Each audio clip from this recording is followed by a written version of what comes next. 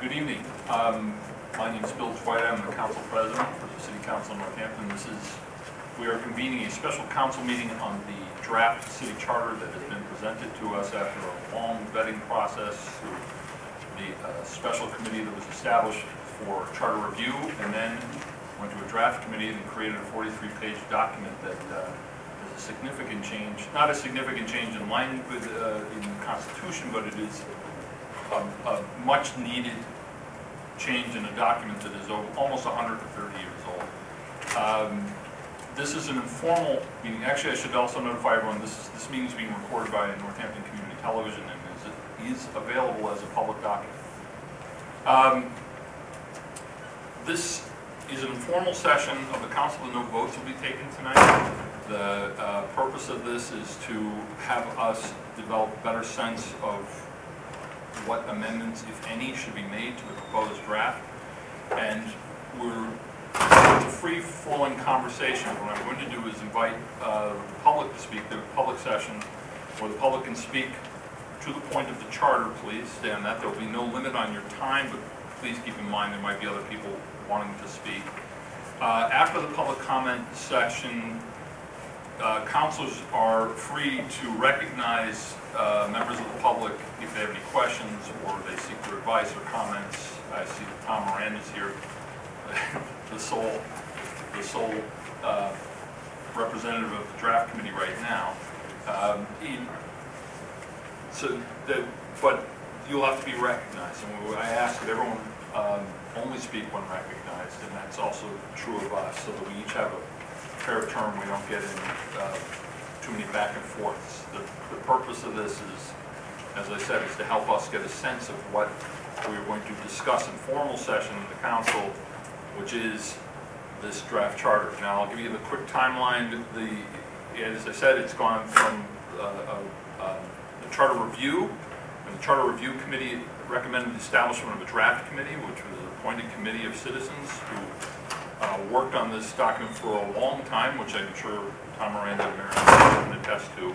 And there's lots of documentation relative to that. They made their formal presentation, not the last council meeting, but 2 council meetings ago.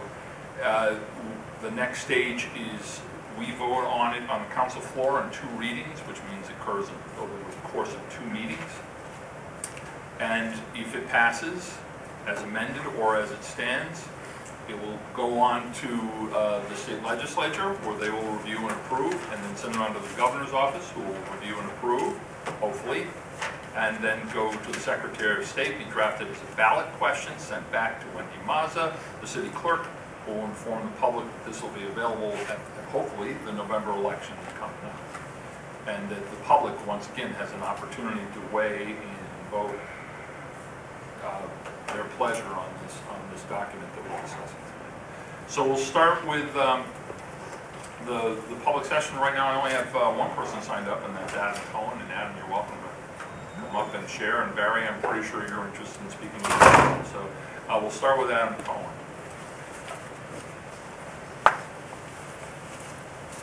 And sorry, Adam, could you please identify yourself and address also for the purpose of that? Right. My name is Adam Cohen. I live at 134 North Street in Northampton. I would like to encourage you to consider adding provisions for free petitions and recall petitions to the proposed charter. Free petitions provide an orderly mechanism for citizens to place an item on the agenda of the City Council or the school committee. It doesn't require any particular action or necessarily bog officials down in lengthy discussions. The City of Methuen Charter provides for free petitions and requires them to carry signatures of 150 voters. That's the same standard as our proposed charter requires for nominations for mayor. Only one hearing need be held on a particular subject per year. I believe these provisions will reduce the possibility of citizens abusing the process to impede the city's work. And of course, our charter can be revised in later years if things prove otherwise. If City Hall would like the people to extend it more trust, I believe City Hall should extend some trust to the people in this wise and allow for free petitions. Methuen also provides for recall petitions. Here the bar is quite high. To trigger a recall election, at least half the number of those who voted in the preceding local election must sign the petition. Our proposed charter calls for extending the term of the mayor to 4 years. Providing for recall petitions balances this by offering voters a way out in cases of extreme dissatisfaction. Thank you. Would anyone else like to speak? Please identify yourself and your address. My name is Barry Roth. I live here in Florence, and I'm calling to speak about the charter review.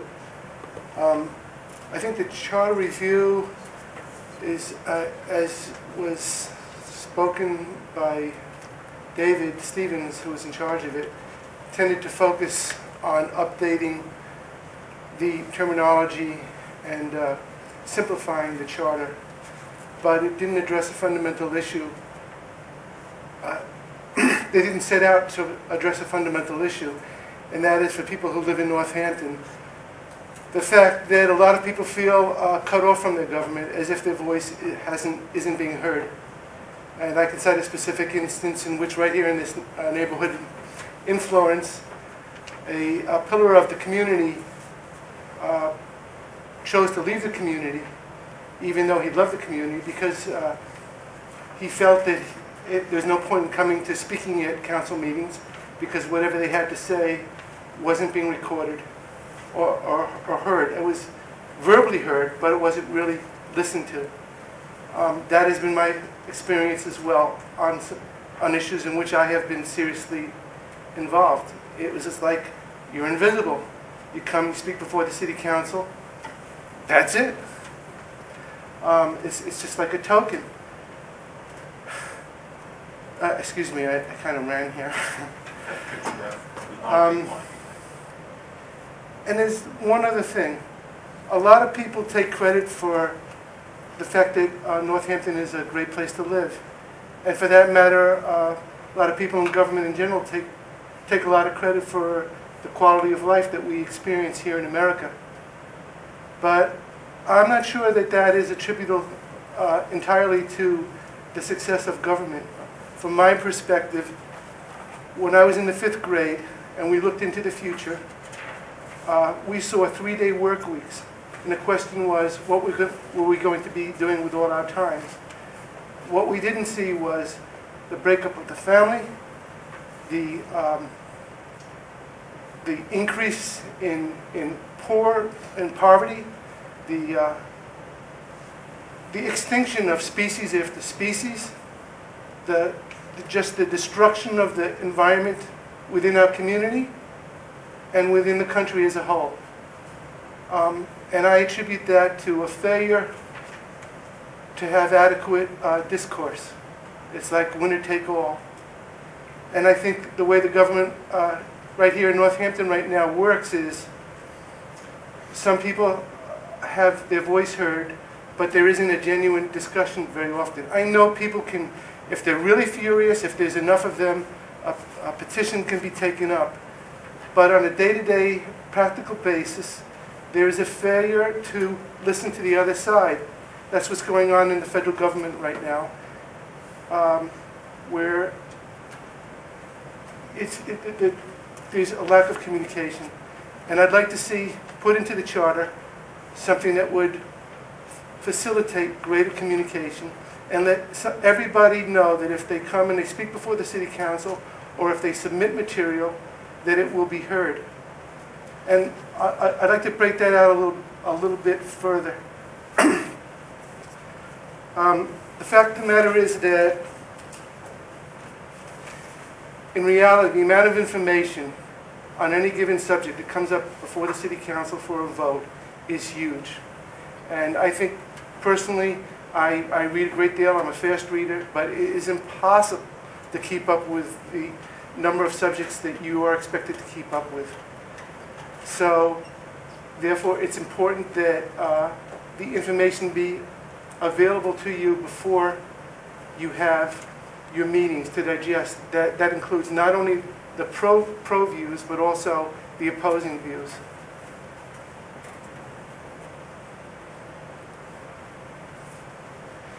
So the way, so I've made 2 points here. One, that you need to get opposing views, and I've noted that information that you primarily rely upon is on the committees. The committees are which do where much of your information that you draw on to make your decisions comes from, in my experience.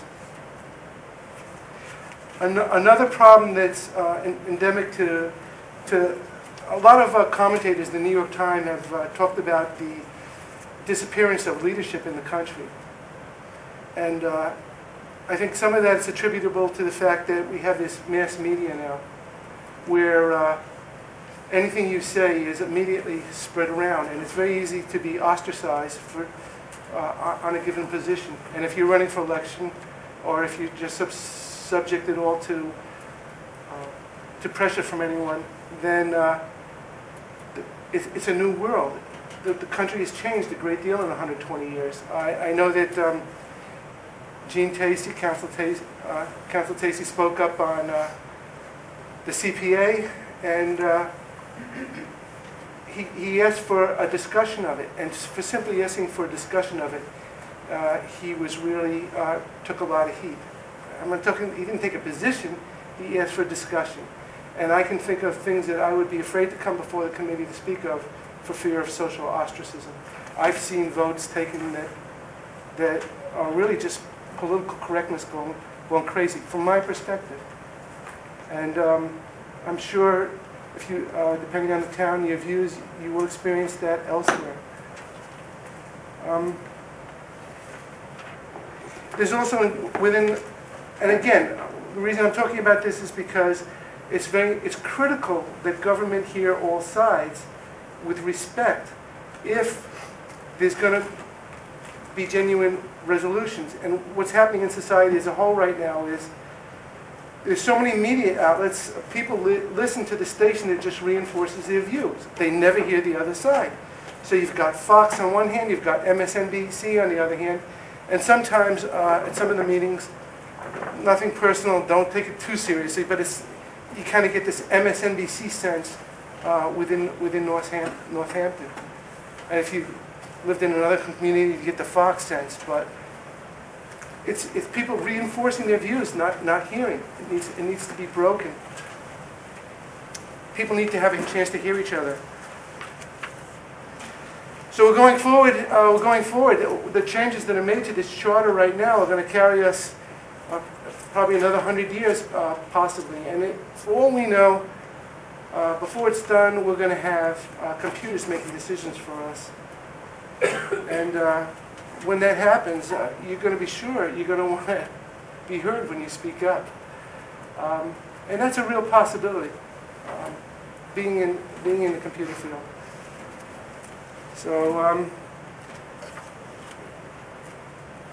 So basically, I got a lot of good feedback from my original ideas from the Charter Review Committee, and they made valid suggestions and raised valid questions, and based upon the things that they said and they suggested, I reworded what I was originally asking for to be included as part of the charter. And I suppose for the record, I will read it, and I will say that I've spoken to people who are experts on the charter, and they felt it was fair. And the other thing is, when the City Council, this is to be included under rules and procedures, when the City Council relies on a formal recommendation for its voting, it shall accept an opposing statement for review prior to its vote. When and if a differing position exists, the composition shall state in writing the specific reasons for such disapproval. The City Council shall enter the objections as part of the record in the same manner they enter the recommendations prior to voting. It's really, I don't really see any reason to object to it. The mechanizations of it, that's for you guys to come up with a maximum workable solution. But it's really needed. I think it would do a great thing to help break some of the class barriers, the political barriers, and so on. So And I really hope that you will include this. And for me, it's all about the environment. At the end of the day, the only ones who never really get hurt are all the living creatures that we displace. They have zero say. And there's no, so if somebody speaks out for them, it's very hard to be heard. If a realtor wants to build up, and there's always going to be money in clearing forests, the only way it's going to be get on the record to be heard is something like this. And that's it for me, but I'm sure each of you will find yourself in a minority position and have valid reason for feeling the way you do. And each of you deserves to have your opinion put on the record. Thank you, Gary. Is there anyone else interested in speaking up about this? Good to see you. I'm probably going to be calling on you at some point, you folks in the audience, because you've already been associated with the arc of this charter at some point, so as we hack our way through this. And now we're open for our own discussion, and I can remind folks who just came in that public comment period is still open right now. If you're interested, we left it open that we can refer to you at the counselor's pleasure if they want to ask you a question or ask your opinion. And if you have an opinion to offer and it seems germane, I'm not going to discourage you from doing that, but principally we want to keep the conversation amongst ourselves on point. I don't want to get lost in the weeds here because we do have a short timeline. So what's the council's pleasure here? We can, I'm going to presume that everyone's read the summary as it was presented and probably much of the language, if not all, of the 42, 43 pages of 47 pages of the charter. How do you want to break this down? Do you want to, well, let me ask first, are there anything that really sticks out that somebody that you feel needs to be addressed pronto? Right. Yes, we had two people speaking for the open public session. So if we kind of want to acknowledge what they were talking about. Absolutely, we can talk about the issues that Adam brought up and Barry brought up if you want. And in fact, I think that's wholly appropriate. So are there any other things in this document that's red flag for something? Okay, Gene? Well, I'd probably start right with Mary and what she was going to start with. Okay. And go through, what do you want to go through page by page? Just really well, quickly? I think if we went page by page, we have to be out of this room by 9. Oh, I understand. So, but the hope was is that the red flag stuff. Let's talk about the red flag stuff, and you know, I'm just trying to get a sense of the temperature of the room. So I would propose that we go issue by issue. In other words, we can take the two speakers' thoughts and respond to that, and then, as opposed to necessarily being page bound, I would suggest that we just be issue bound, meaning where's your issue, and talk about your issue. Well, you want to, well, let's, so does everyone agree with that? Yeah. Well, let's break it out first in order of the way it was presented. Adam Cohen has presented a request for the public's right to petition to put items on the agenda. It was addressed by the Charter Review Committee. Their recommendation was... I'd like to recognize Mr. Cohen. Sure. I recognize him. You have a question? Yeah, Mr. Cohen, you said that under the free petition, there were 150 signatures that were required, and what specifically was it's under the city of, what's it? Methuen. And what was the free petition used for? Could you repeat that? The free petition is a way for citizens that it puts a subject on the agenda of the city council or the school committee. It doesn't direct them, doesn't require them to take a specific action, but it's a way to get a particular subject discussed. Methuen picked 150 citizens. you of course are free to pick whatever number seems appropriate to you. It struck me as a fairly significant bar to avoid trivial petitions, clogging agendas. So it's a pretty bare bones petition mechanism. Did Yeah, that I just clarify? want to follow up, yeah. Did you say that you could only have one a year? Is that? Oh, just Methuen said, if you do free petition on a subject, you can't free petition it again until a year has passed.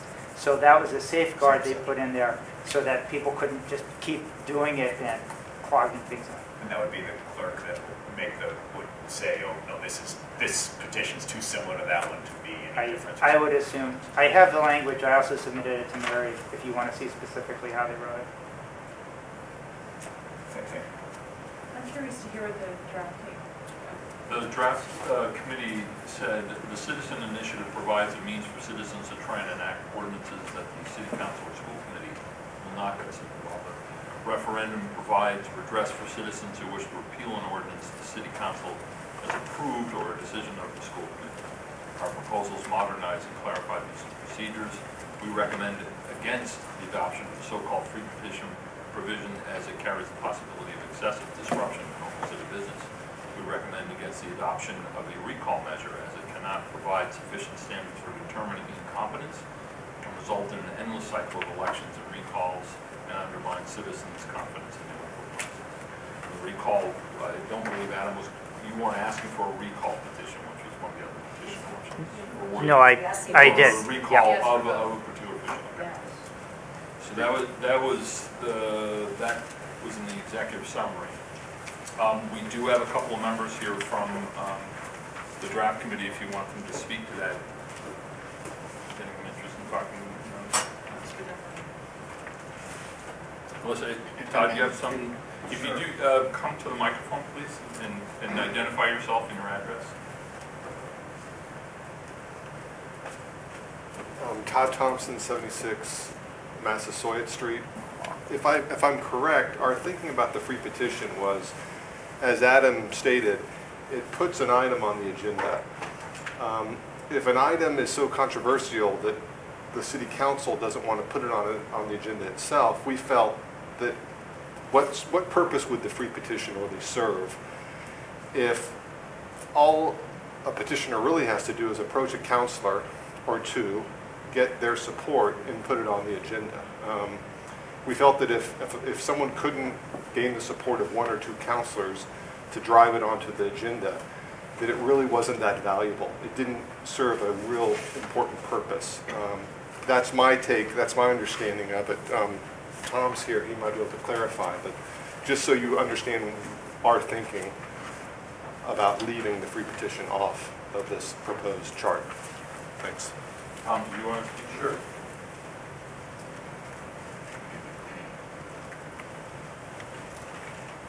My name is Tom Miranda, and I was a member of the Charter Committee. What Todd has said is correct. That was a consensus that was reached by the committee. There was a lot, in my mind, there was a lot of discussion about the access of citizens to government, both addressed by what Adam said and by what Barry said. And there was a reluctance. I thought that it was articulately presented by a number of people with regard to the free petition. And I think that there was a gradient in terms of how receptive some of us were and how receptive and not receptive others of us were.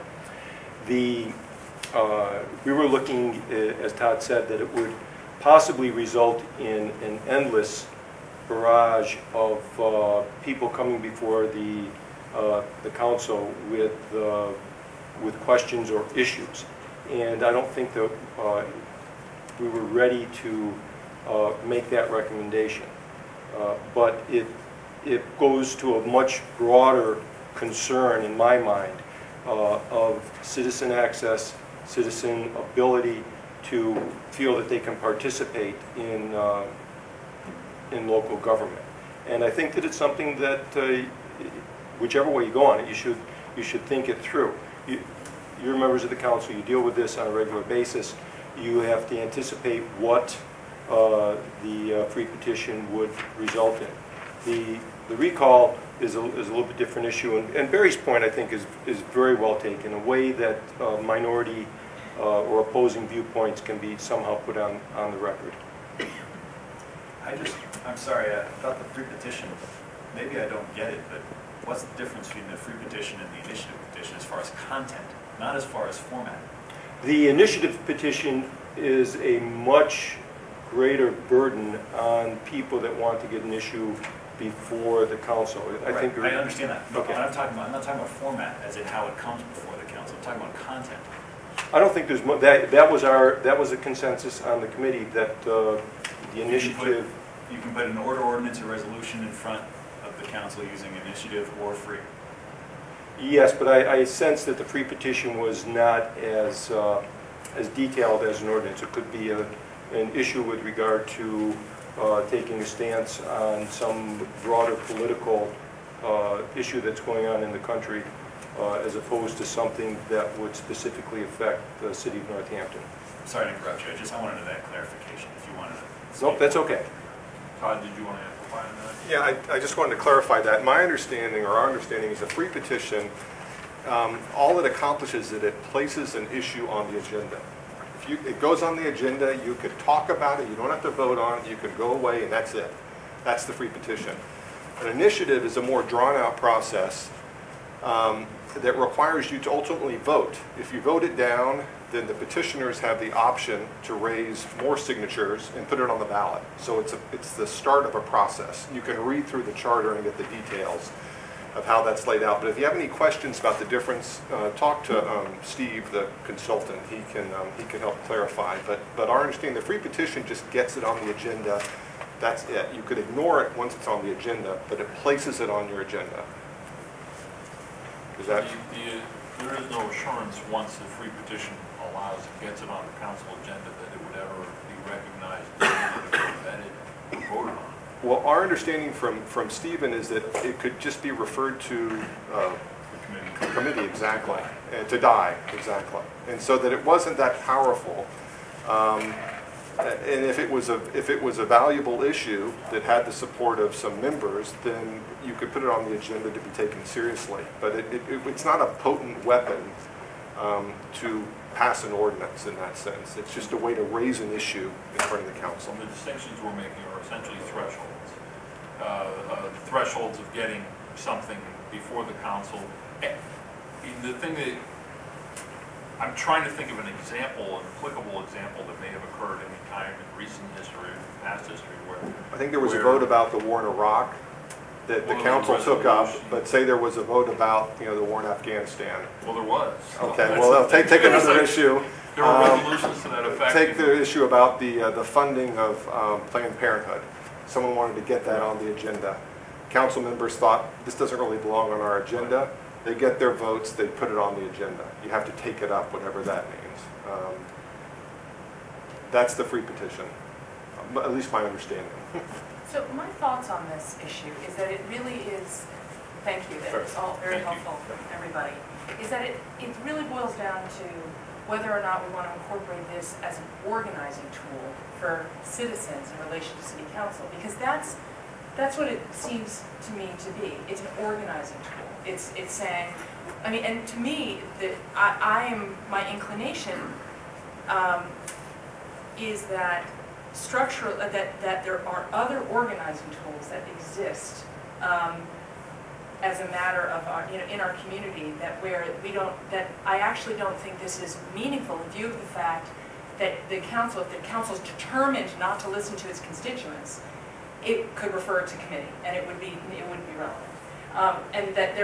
And yet, but of course that's not going to be the case. Just like, and we've seen organizing in the community, get the landfill resolution happening, get the war in Iraq resolution happening, get the start time attention on the school. I mean, the community organizes. We've got a great community that makes sure it gets heard.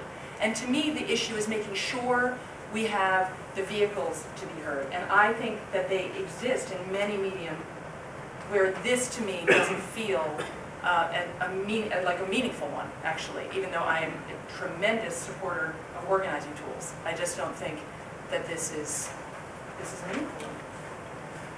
How about the recall petition? What's everyone's sense about the recall petition? Gene? The recall petition, if you have a 4-year term of the mayor, I think maybe that might be something that we could think about. But I don't, for a 2-year mayoral term, I think a recall is it's extraneous. It's just I just don't believe in it. I don't think it's necessary. If you had a 4-year term. Well, we're debating a 4-year term. Yeah, well, I know. I was trying not to mix the two, but it was one of the issues that I had. They're all relevant. Yeah, they're all relevant.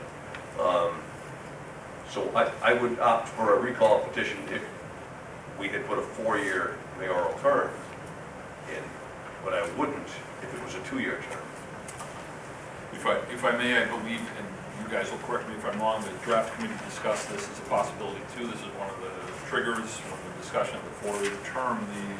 But that would also lend itself to the argument of keeping councils at 2 years, and that offering as the checks and balances of the council. You have mayor gone rogue, as it were, that the voters have an opportunity to vote in a council that would serve as counterpoint to checks and balances of that kind of thing. The argument against the recall was the potential, and then now I'm projecting, but our argument for the recall, actually what it does is it creates a tenuous position for any seated mayor to move on an agenda that still has to run through the process to be vetted by the council, and can be used for essentially political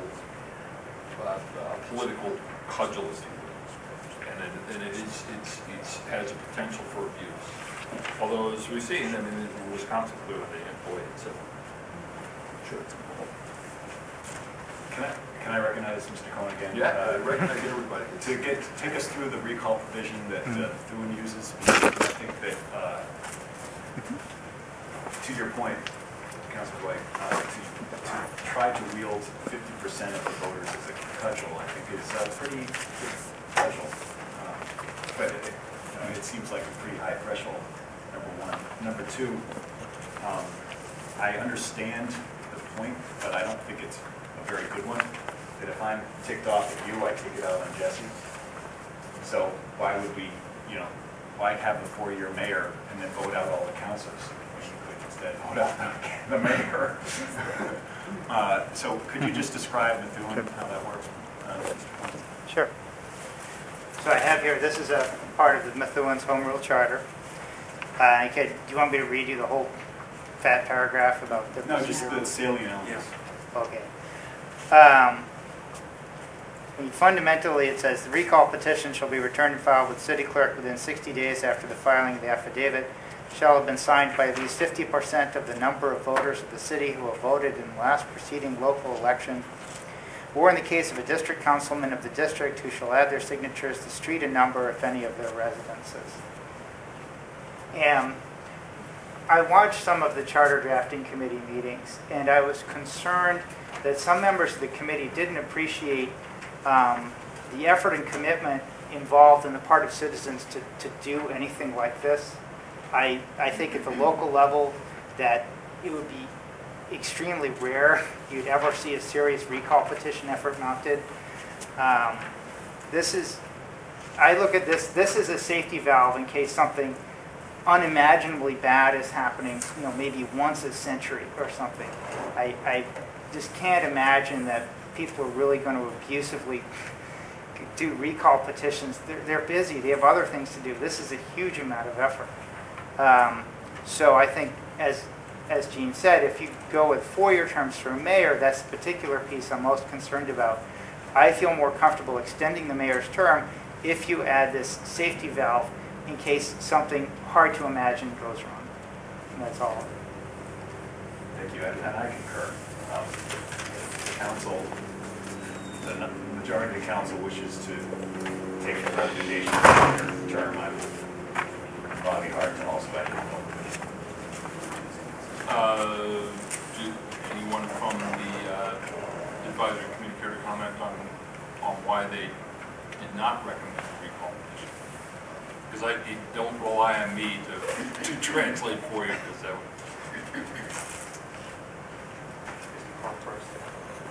There were some members of the committee that were very much opposed to a recall. They thought it was very disruptive. I think that there were other members that were lukewarm on the issue either way, and deferred to those that were more set in their opinions, and they were very vocal about it. That was my take. The concern was disruption. Disruption in politics in the city, in targeting an individual because of his or her stance on a particular issue or lifestyle or something like that. Todd, That's a question. yeah.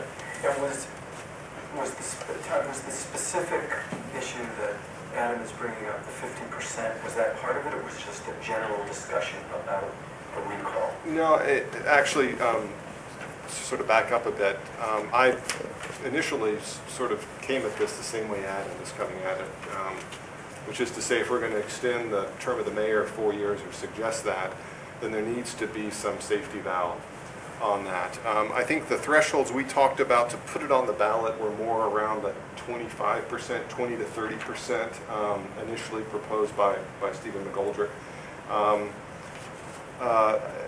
As Tom said, there were some people who were sort of stridently opposed to this, and they articulated those views quite well. I ended up sort of coming around to the view that elections are a way to sort of deal with these issues, and they raised the historical situations in California where Governor Schwarzenegger came in after a recall of a governor, and what you have going on in Wisconsin. So that's on both sides of the political spectrum, that it's quite disruptive. Stephen McGoldrick said that it can poison sort of the atmosphere in a community when you have the veiled threat of a recall hanging out there. And I think you see that in Wisconsin, you saw that in California. And we didn't see a compelling need, given that there are other checks and balances in the system. So at least that was my take. And Bill, did you have anything? Yeah, one more add there. ID yourself. Bill Scher, I was on the Charter Review Committee as well, Charter Drafting Committee, excuse me. Just to put a fine point on what's meant by disruption. Because democracy is not disruption. That itself is not an argument to say that it shouldn't be done. The concern is, should a minority be able to force continued disruptions? Someone's always going to lose in an election. And what threshold can you make for a recall? To make the threshold 50% is untenable. No one's ever going to get 50% of signatures ahead of time of an election. It has to be a minority threshold. But then a disgruntled minority could gear up for a recall election on day one. Even if you say, well, it'll take it, like in Wisconsin, for example, it takes a year before you could have the recall, but folks were organizing for it ahead of time. And you could have a disgruntled minority force the city into election after election, making it impossible for elected officials to make decisions and govern because they have to constantly campaign. When, as Todd and Thomas were saying, there are other checks here. If you're going to stick with a 4-year term for mayor, then you have the 2-year mark, a chance to throw out the entire city council if you want to, and say, hey, you're going off the wrong track. So the public's always going to have a say every 2 years. You don't want to make it so it's impossible for those who are elected by a majority to have a chance to actually govern and make decisions so that the public can render judgment on. It was also a pre-petition issue. I'm sorry, I walked in late, so I hate to be a bother. Yeah, yes, Adam was recommending that as well. That's what we discussed. Okay, so just on that point, as it stands today, you can call your city councilor and say, please put this on the agenda. You can get a petition, which I have done. I got a bunch of signatures in my neighborhood we're mad about. There's the traffic on State Street. Please put this on the agenda. And so that connection is always going to be there. Plus, you already have the initiatives and the referendums in case you feel the city council is not responding to you. You can take an issue directly to the voters. If you have a situation where, again, a disgruntled minority can force the council to take up business which they clearly don't want to do, which they could do if an individual citizen called them up or a petitioner presented them a petition saying, please do this. If a majority of the council or even a single councilor doesn't want to do it, you now have to take up business of your day when there's other pressing business to attend to. That could seriously throw a wrench in the works of the council functioning effectively. So it was a risk, it was a concern that the council would not be able to set an agenda to act on pressing needs with nothing to be gained from a citizen's access point of view. The citizen access is already there. You can already bring stuff to the council as it is. So that's why the balance weighed towards leaving that out of the final recommendations. Yeah, not a question, just a statement. Going back to, or maybe I have a question for Adam. I believe you said it was a 50%. In the proposal you read, it's 50% of the voters who voted in the last election. That's the threshold. That's the number of signatures that you need. It's how many people voted in the last local election. And you would half need of that number. Okay. Yeah. So, although it may be untenable, I think what we're talking about here is a situation, as Adam pointed out, that is, it's almost hard to imagine what the situation would be where you could get 50%. But I think what you're saying is it's like a catastrophic insurance policy. It's like extremely rare. So I don't necessarily support recalls, but I think the threshold is so high. And I would just say I would like to see that. I want to see this be passed by the city with as large a number as possible. And if something like this is going to bring people on board who otherwise would vote against it because of the 4-year, I would support it. Because I think sorry, you forgot your name with the last speaker. I think you're right. I can't imagine getting 50%. But then again, I can't imagine, Adam, you're saying it might be just one of these rare one time in 100 years. So if it needs to be in there, I would support it being in there for the sake of building consensus to get the larger issue in of whether there's support for the 4-year term for the mayor.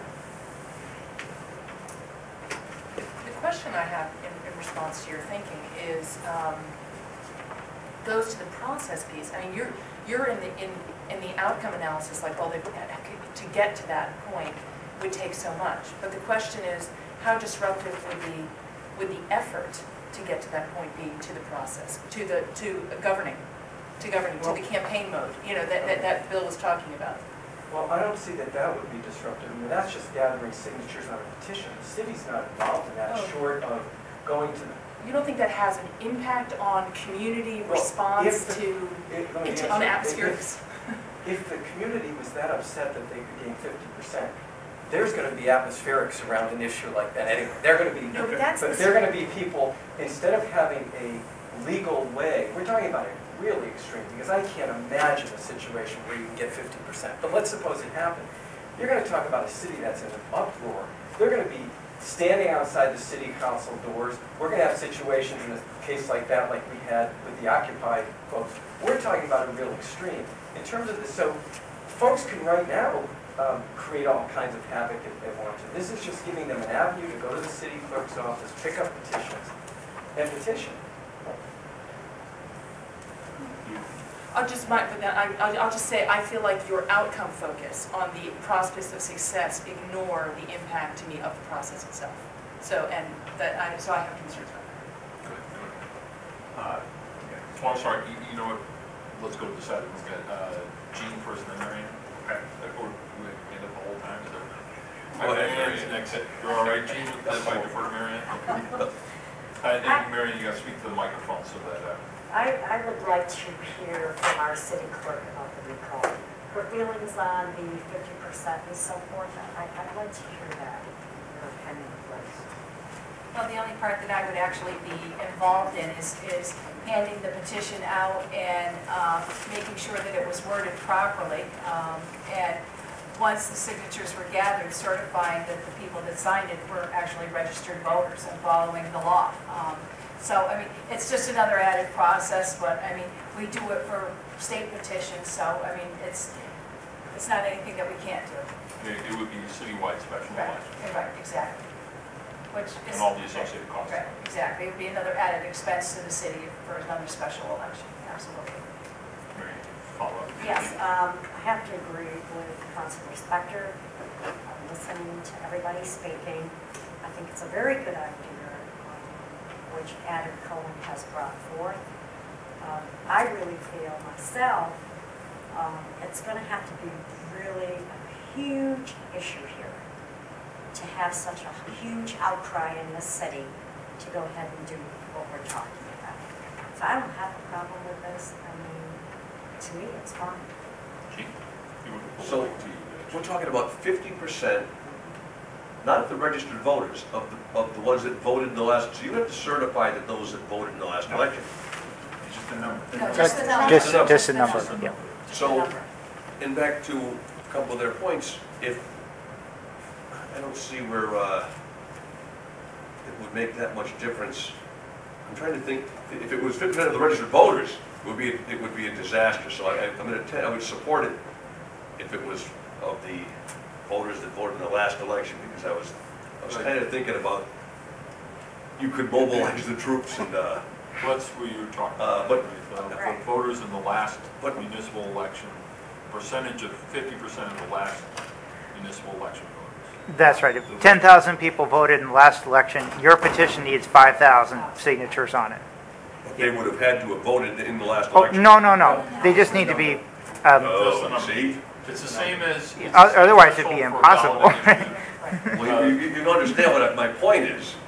If you didn't vote like I said, a majority or a minority of people would be screaming if they didn't like the outcome of an election. Can I just clarify? Our understanding was that it was 50% of registered voters at the last election. The reason being is that say you have a small local election, only 2,000 people go out to vote. 50% of that would be 1,000. That would be a very good low threshold. So I think with the initiative and the referendum, and I'm not 100% sure, but my understanding was it was 50% of registered voters at the time of the last election. So Registered voters and not ballots cast. that's my understanding. Is that? Well, that's a big difference then. Yeah. That's a big difference. Adam, do you understand that difference? All right, this is back to Methuen. This is how they phrase it. Shall have been signed by at least 50% of the number of voters of the city who have voted in the last preceding local election. Well, that actually then is a point of fact, it could be a very low threshold. Yeah, I think we can trap that. Right. You can set any threshold, yeah, you want. It's your. I mean, if you do 50% of 19,000 registered voters, that's different than, 10,000 people coming out to vote.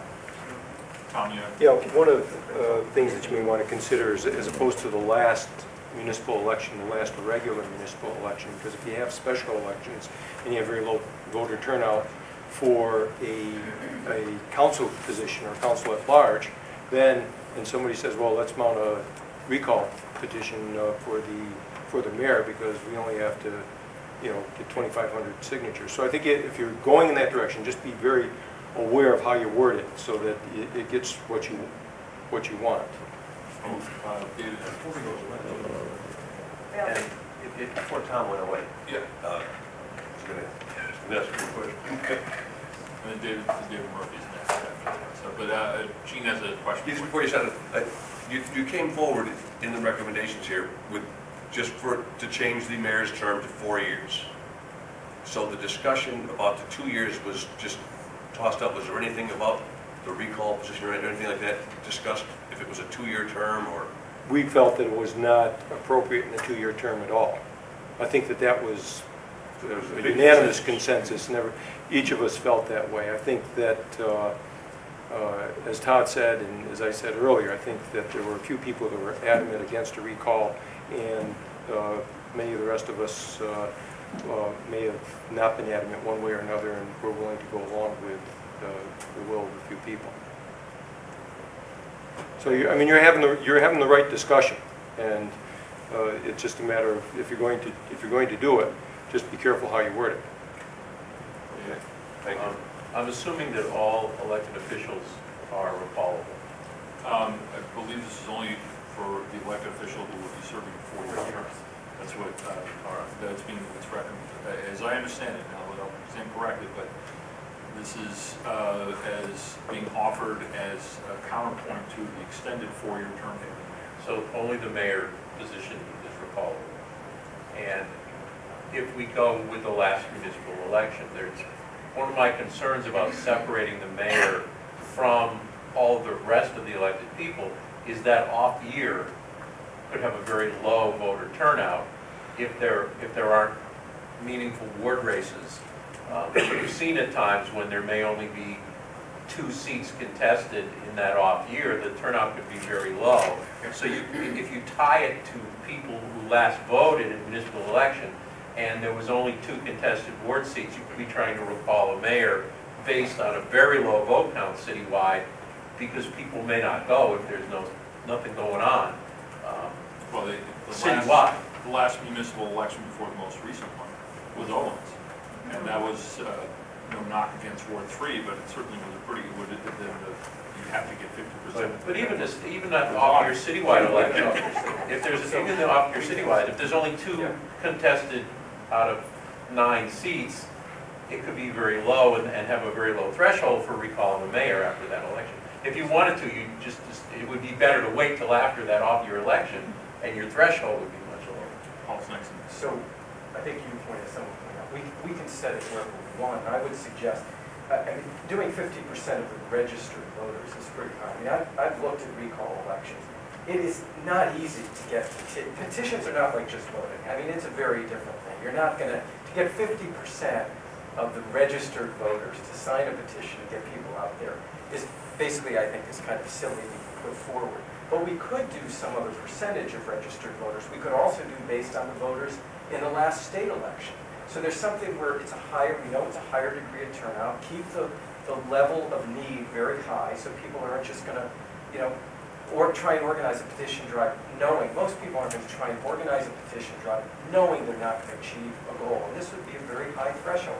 So we could set our own percentage, even a percentage of the registered voters. Yeah, so this is part of the subject. I'm not in favor of a 4-year term. I think 2 years is sufficient. I think 2 years is accountable. I don't like the idea that 2 years, that if you really are upset with the mayor, you vote out the council. That doesn't make any sense to me. You vote out the mayor if you're upset with the mayor, so that's what you do. I think that there isn't that, we have not experienced in Northampton that massive disruption that a mayor must campaign every 2 years. Yes, the mayor has to campaign every 2 years, but I don't believe that it's a massive disruption. I don't believe that the mayors are forced to make politically expedient decisions because they're up for re-election next year. I'm not in favor of the 4-year term, but if the majority of the council is in favor of the 4-year term, then I would absolutely be, again, for a recall provision. And the recall provision seemed very suitable to me was the one from Methuen. 50% of the actual voters in the last mayoral election, only for the mayor. That's very reasonable to me, and that's it. Mary Ann? Yeah, I am not for a 4-year term for a mayor. I think that city councilor should be 2 years and a mayor should be 2 years. I'm really having a problem about this 4 years versus councilors 2 years. It's big and more work being placed in the city clerk's office, money-wise. I think if we're going to do it, we should do it equally. That we all run at the same time. I just feel that something does not look right here. 4 years on a mayor, 2 years on city councilors. Could there be a problem? There could be a problem. I think politically, there could be a problem. Could we weigh in kind of like a jury does, not an official vote? Because Right. if we're not going to support the 4-year thing, Yeah, then then we're then we don't have to argue about it. Right. Well, I mean, actually, I think it's relevant to take on this issue. it's relevant to Yes. discuss it. I think that it's appropriate to vote on it in a straw vote. We want to go with a straw vote. I think It wouldn't even that, be a straw vote. I'm Let's just just go curious around and talk where about what people are. we you want to get the temperature of the... Just the temperature of it. Yeah. All right, why don't you start? I am for the 4-year term. However, if it's going to create, I really want to see the charter, this passed by a vast majority of people. And if the 4-year term is going to be such that will have a very split community and a lot of arguments about it. I'm not so strongly behind it that I wouldn't say, let's just go with 2 years. So I do support the 4-year term. I have seen that. I think there is a kind of 6 months before the election, so you get elected, you're in for a few months settling in, and then 6 months before the next election, you've only really been in for like a year and a half. You were already raising money and going on to the next election. So I think there is some need that the mayor can have a longer vision, be in there longer, trying to achieve some of those things. But again, I'm not so strongly behind it that I would be.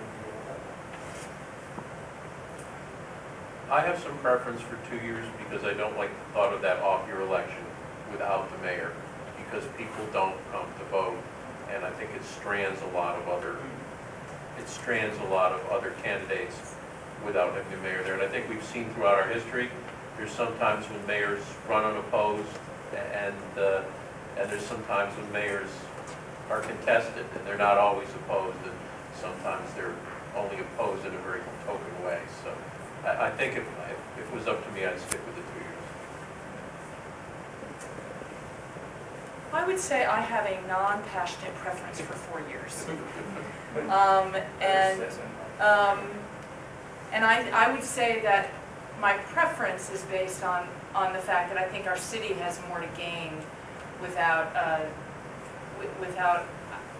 I would call it the distraction, even though I know it's about democracy, but the experience, like Paul was saying, of the many months. I mean, it feels very quick. It feels very quick to have to be focusing on a campaign, and I feel like there's a cost.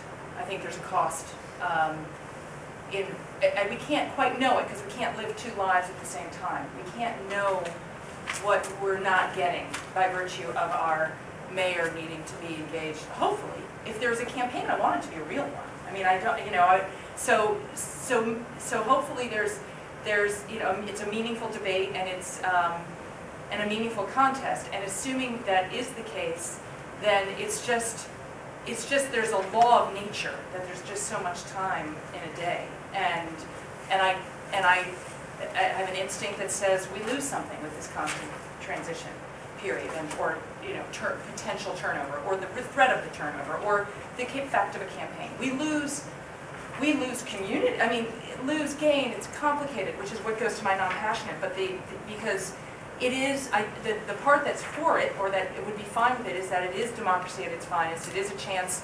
It is essentially like our public referendum on the mayor, and we have that opportunity every 2 years, and that's a good thing.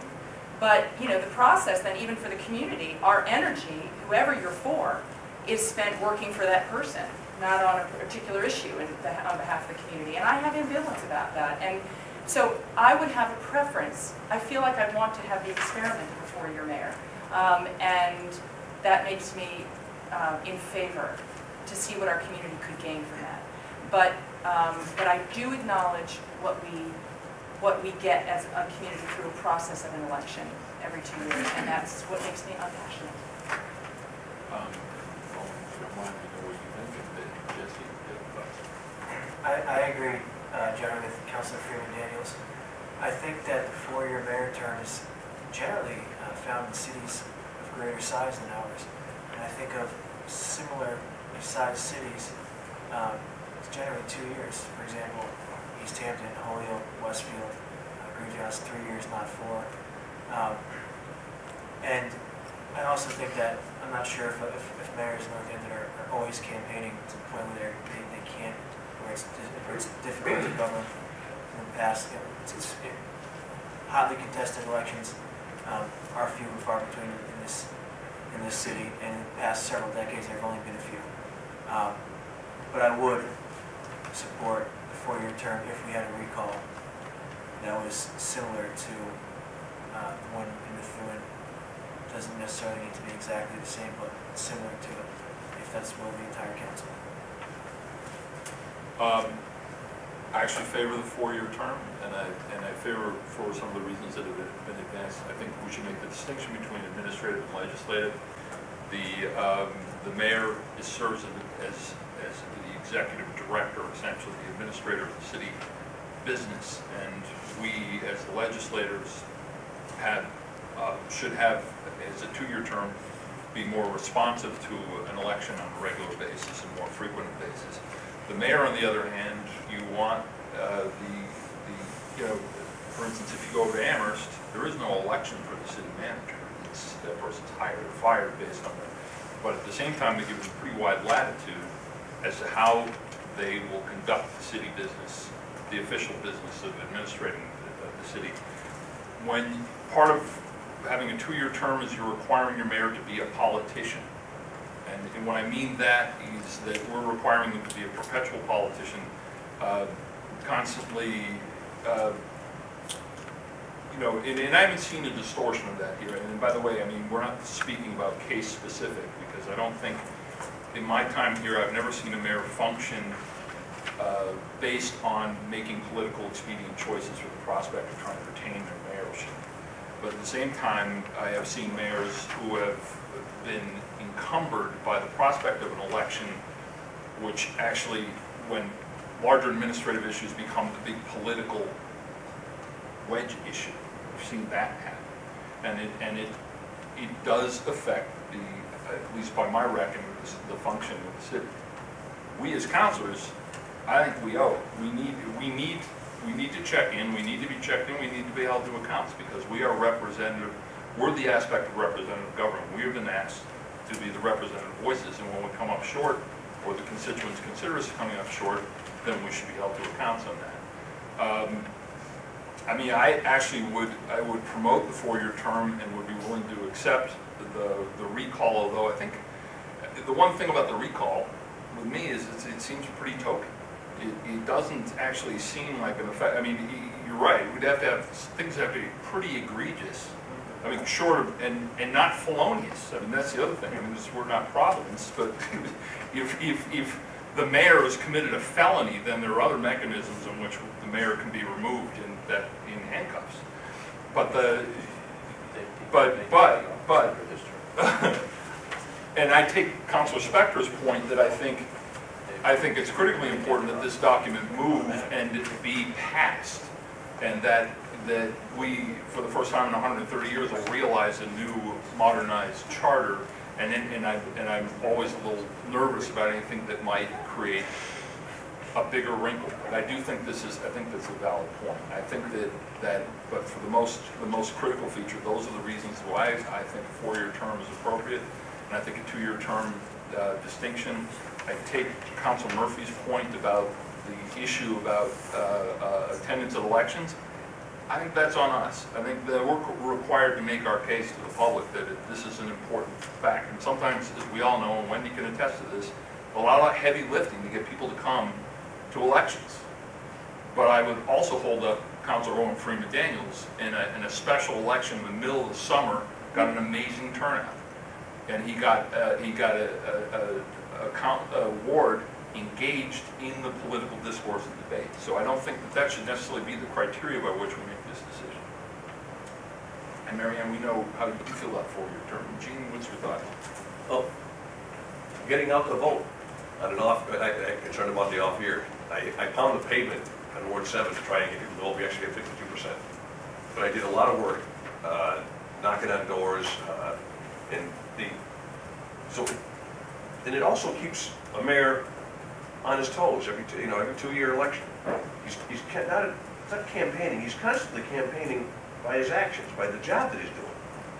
So I'm not convinced that he has to go out and campaign while he's in office so much, because his actions in office are his campaign.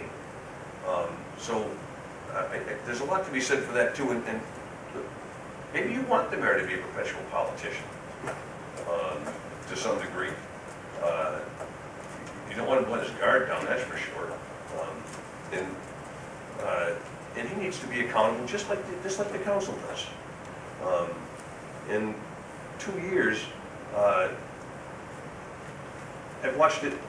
I can only go back as far as David Kramer. So beyond that, I don't know. I can't say anything about that. But David Kramer and then Buzz Chapman and Busani and Ford, and 2 years. it's never really created a problem. As far as I know, I've looked at it, I don't see any problem that's ever been created by a 2-year mayoral term. In the recall petition, I haven't figured that out yet, the number of voters or how you would come up with that, but you don't get 50% of the registered voters to vote. So as far as coming up with 50% recall petition, I don't know, I've always been comfortable with a 2-year mayor position. I think I would opt for a 2-year, and never mind the recall petition. I think it's complicated. It requires more language. You're going to need an attorney to figure it out. I don't know. I'm really in favor of the 2-year term.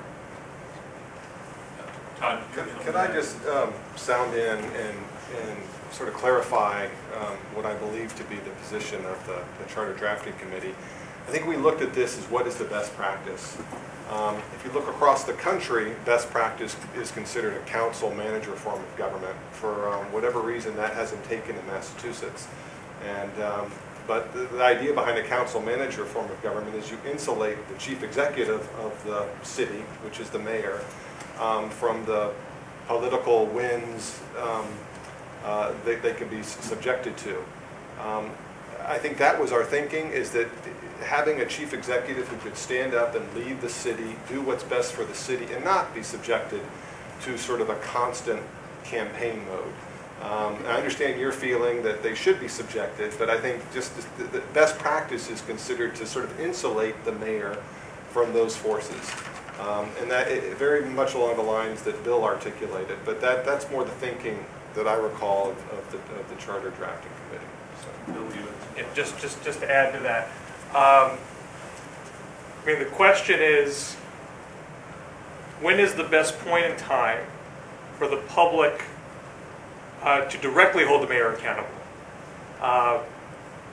Because sometimes, and this is our thing, this is a debatable point, of course, but the committee's thinking was some proposals, some ideas might look a little better after 4 years than 2, if they're given a chance to work, if they're given a chance to have fuller discussion. Sometimes the gut reaction from the public may decide later on, maybe that initial gut reaction wasn't correct. So that's what when I talk about insulation, it's not to say that it should be somehow anti-democratic and that the public shouldn't get a say. But how long does it take for the public to take the full measure of a mayoral agenda? And to go back to my earlier point and to Councilor Daniel's concern about that, it's not, at the 2-year point, you wouldn't just lash out at the council randomly. But if the public was seriously distressed with the direction a mayor was taking, and there was a councilor that was identified with that agenda, you could send a signal to the mayor, hey, I'm a little concerned with your direction where you're going in. Maybe you should do a course correction. So you still have an opportunity to weigh in that respect, but still giving the mayor some elbow room to say, you know what, maybe you're right. Maybe I'm going the wrong track. Maybe if I stay on this track, you'll see it in a different light in 2 years. So I think that's where the committee was at. The charter is essentially the division of power, the expression of the division of power. And we're also talking about the checks and balances that we often talk about. And to your point about the accountability, the mayor will still stand, regardless of elections, accountable to the public.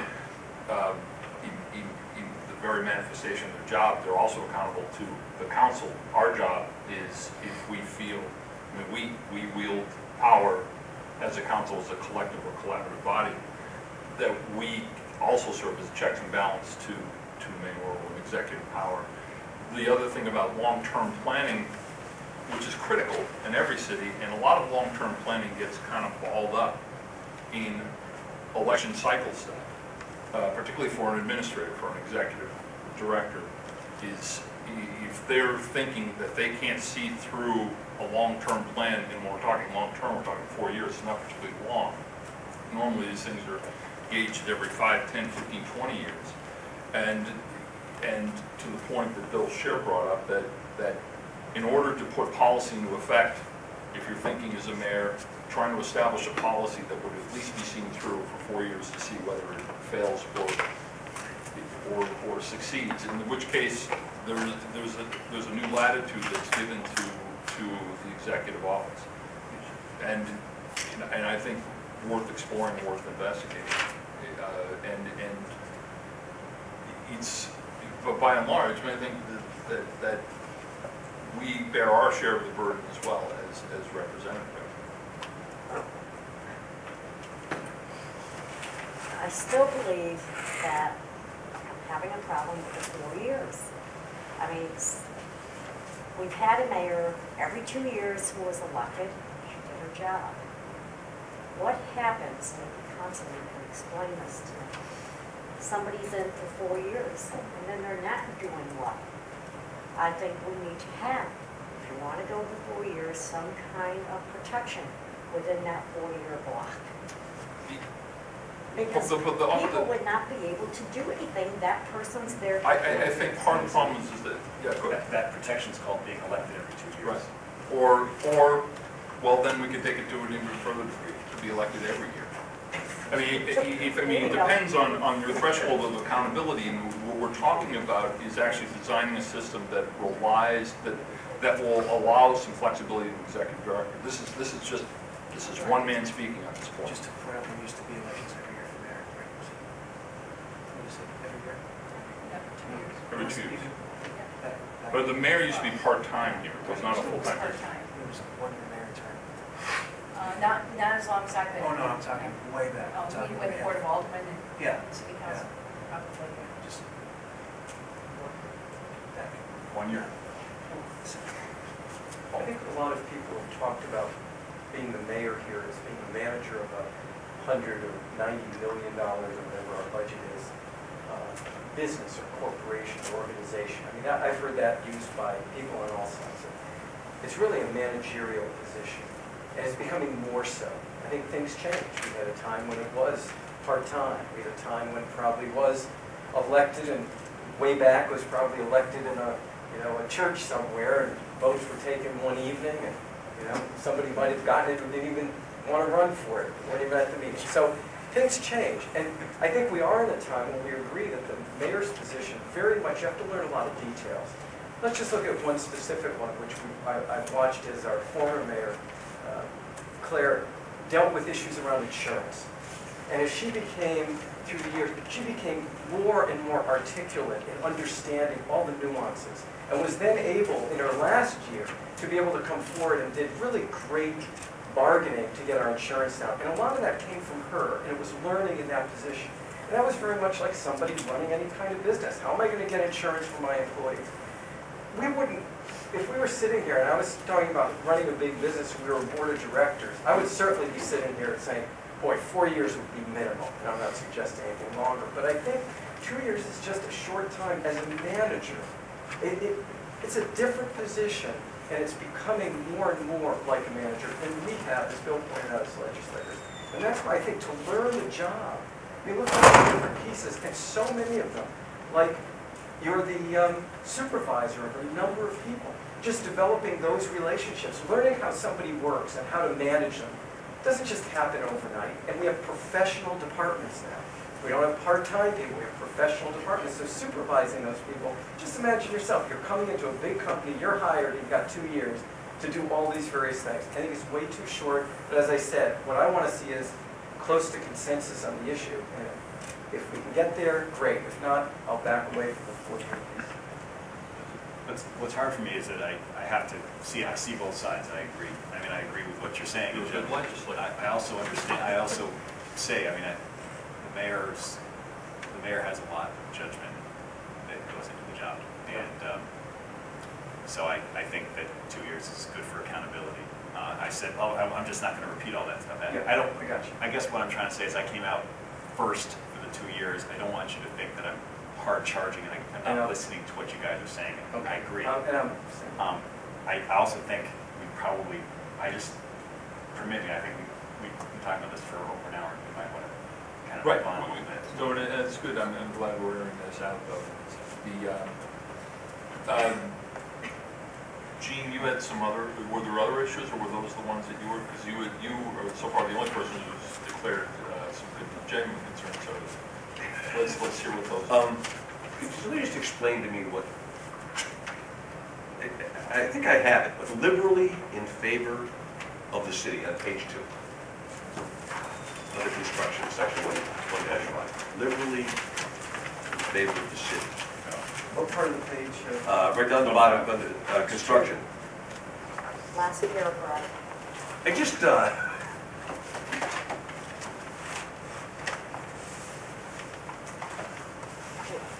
on page 2, yes, page 2, That's section one paragraph. 1-5. except for the charter. Could someone from the charter committee? I think that's a legal term. Yeah, I don't think we drafted that.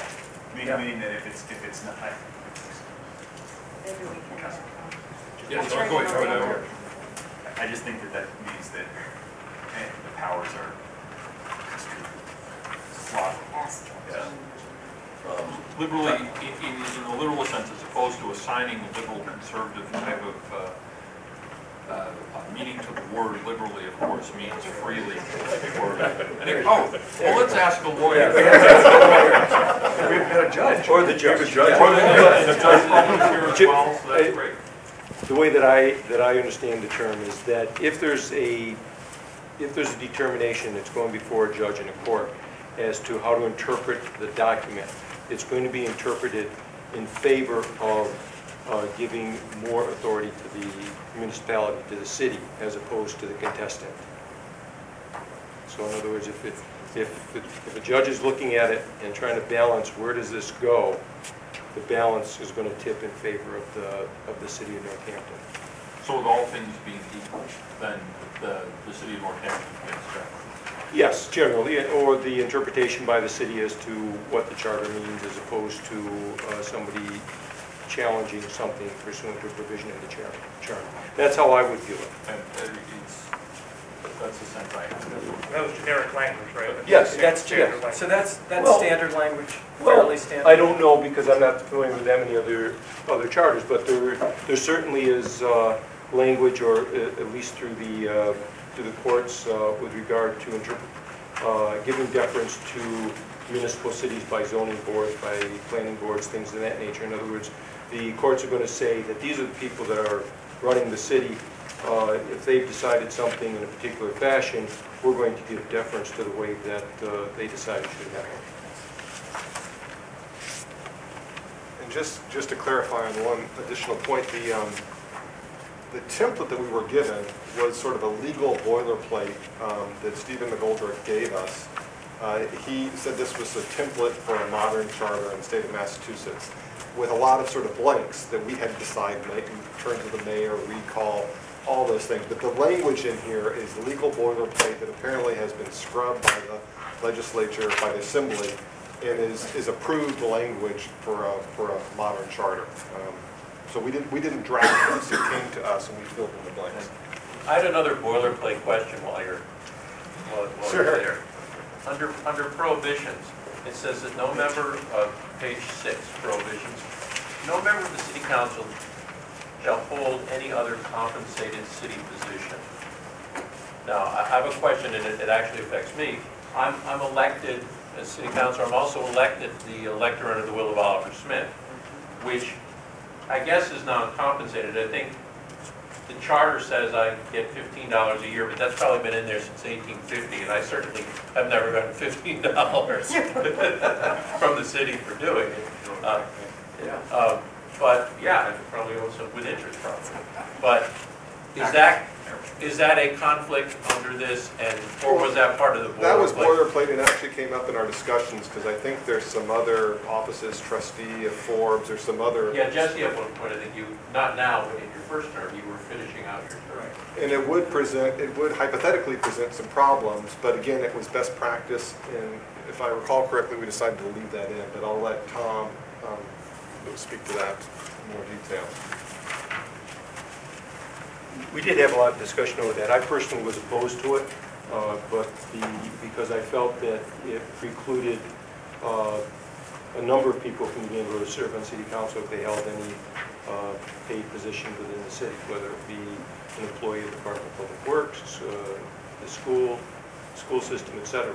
But that's what it means. If you can't receive any compensation from any other position in the city. So In this instance, it's uncompensated. This is compensated.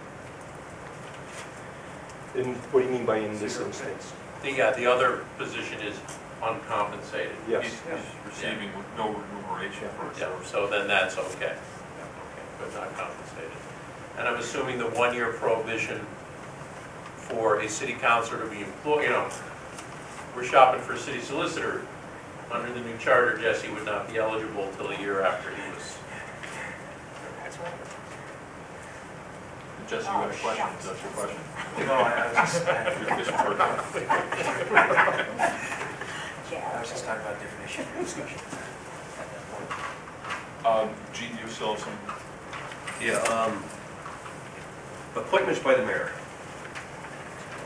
Page 13. Sometimes we only get, it says in here, we only get one application, or let's see here. Well, it's in two places in here, actually. It talks about an application that comes in from the mayor for approval of the city, approved by the city council, and it says only that applicant that the mayor would like to appoint. Yeah, could the other applications come before the council? Is there any way to facilitate that? I'm just asking. Yeah, I'd like to address that as point, because we've been through this. Because you guys are in the appointments and evaluations. And what I want to address is, if you look at any legislative body, like the president doesn't send down 4 appointments applications for the Supreme Court, they send down 1. I think that's a similar mode. He's saying, look, this is who I want for the position. You can reject it, and then I'll send somebody else. And I think that's the way it happens in most legislative bodies. The mayor can say, has the option to say, look, I'm going to send you 3 choices, you guys can decide, appointments if they want to do that. But I think this is the way you need to do it. We've talked about this many times before, as if we on the city council, we're saying, give us 6 appointments. Well, I mean, just to be a little facetious here, well, the mayor could decide that, okay, I'm going to give you 1, Jesse Adams, we're going to pick on you all night, and then I'm going to give you a few other people who don't even, who are totally unqualified, but I'll give you Jesse Adams, Donald Duck. I just think this is the way you do it, when the executive holds the power to get the folks that they want. That's part of being chosen as mayor. The reason I brought it up was we had back and forth on the Board of Health appointment with members of the Board of Health and who was going to be. I'm sure you remember that. The Board of Health was somewhat different in that the Board of Health is we were the ones who select that, so that's different. Yeah. We choose that member, so therefore we have multiple applicants for that. But for the director, that was an appointment. And that was over only 1. That's right. Of course, because members of the Board of Health had asked why there weren't more applications, why they didn't see more applicants. But that was why I brought it up. I mean, it was a long discussion back and forth. Yep. Went on for months. Go ahead. I know with Councilor Spector and I being on appointments and evaluations, and Councilor David Murphy, I mean, we have been told by the mayor that at any time we ever wanted to come in and take a look at applications, we were welcome to do that. So the visibility is there, where you can go into the mayor's office and look at applicants. So I don't have a problem with Just a doing point of so. information, that is not mandated in the charter, just so clear on that. So that should there be a mayor who decides they don't want you to see the appointments. We better put it in there then. Well, Well, recalls. So this was discussed by the redrafting committee. Under authority to make appointments, their summary. on the summary, yeah. That was under the appendix. And also, Page 8 of the executive. yeah, summary. page 8 as well, I think. This came partially at my suggestion. I think other councilors supported it as well. But we're talking at a high level here when we're talking about the charter. We're not talking about whether the proper process is that the mayor nominates because the mayor has the power. We're talking about whether the mayor should have the power to nominate. And I do believe the mayor should have the power to nominate. But I also believe that the city councilor can also have the power to nominate. And I don't see that as detracting from choice. I don't see discussing people's qualifications as humiliating to them. And I think that it is a good way to broaden the perspectives that our city boards and bodies, which are not elected, could in fact comprise. So I'm a little disappointed that this wasn't included in the draft, but I will advocate putting it back in, that a counselor with maybe a second from another counselor would be able to nominate someone to a board or commission or other multiple member body. And so, just to be clear, so if the council appointed them, it would be the councilors, the city council's purview to then vote on that person? Where would would the mayor not be part of that process? Yeah, sure. I think that the committee discussed multiple different elements of the proposal. I never envisioned that the mayor would nominate someone. That person would go through the process of appointments and evaluations, come before the council, and then the counselor, some other counselor says, "Well, I nominate Jesse Adams," you know, and then suddenly this last minute complication arose. Obviously, the procedure, I don't have a perfect procedure. I don't think the procedure needs to be perfectly spelled out here, but the procedure, the way I expected it would be, there would be a public posting about an opening on a position. There would be a time limit or a cutoff day for nominations. All nominations would have to be in, whether it comes from the mayor's office or from the two counselors, and then it's sent to appointments and evaluations, presumably, but it would first come before the council and then referred to. It would go through the normal process. That was how I envisioned it. The charter, such as it is, and such as it will be, is essentially a live document that it isn't. I mean, in fact, the charter we're dealing with now was kept on life support for so long that it's hard to recognize as a live document. The fact is that we have the ability, after the fact of moving this, should we move this, to amend over the course of time with a more expansive discussion, debate about some of these issues. And I think, and I'm not speaking specifically to this issue, I'm speaking holistically. That, I mean, if there are something that we take a real scunner to here, and it should come to the point where it needs to be revised, we have within our powers, in fact, from what I understand, there's more latitude to amend your charter now. I think part of the thing, some of this, and this is what we're trying to also gauge, is what qualifies as charter level change and what qualifies as rules, ordinances. Yeah. And right now we have a document that's also filled with 180 some odd special acts that were done with various assumed authorities or seemed appropriate at the time, that certainly don't seem appropriate now. They seem time specific and issue specific, and I think that flexibility is built in, that we should deal with that as not only we, but any future council and any future administrative government deal with those issues as they come up. And the document that we're being presented with essentially is well, if we look at it metaphorically, which is, I'd like to go to metaphors, that we look at this, we asked an architectural review board to come up with an architectural design. And before we start putting on, we don't want to start putting on all the window treatments and everything else. What we want to do is advance this architectural design, this basic premise, before we start adding wings or anything like that. That our job is to try and get a simple, rudimentary, clear outline of what it is we want, advanced, presented to the citizens to vote on. And then we're then, you know, I think we're not going to go willy-nilly and go crazy, but the fact is that we do have an opportunity to tweak, modify, change, not necessarily the charter, but also our rules and ordinances. Todd, you have? Yeah, I just wanted to make, to follow up on the nomination issue, and just to give you some context, I would encourage you all to read the executive summary and the bullet points, because it really sort of summarizes our thinking, and then in the bullet points, more the minutes of our discussion. And as Barry has said, I think that's valuable to understand how we came to these decisions. One of the big themes in our deliberations was trying to empower the council in a way that it's currently perhaps empowered, but it does by shifting the chairman of the council, or the chair of the council, to the president of the council. That creates a separation of powers and creates more autonomy for the council. I think the perception about nominations was allowing the council to usurp the mayor in that role would be a bit of a power grab.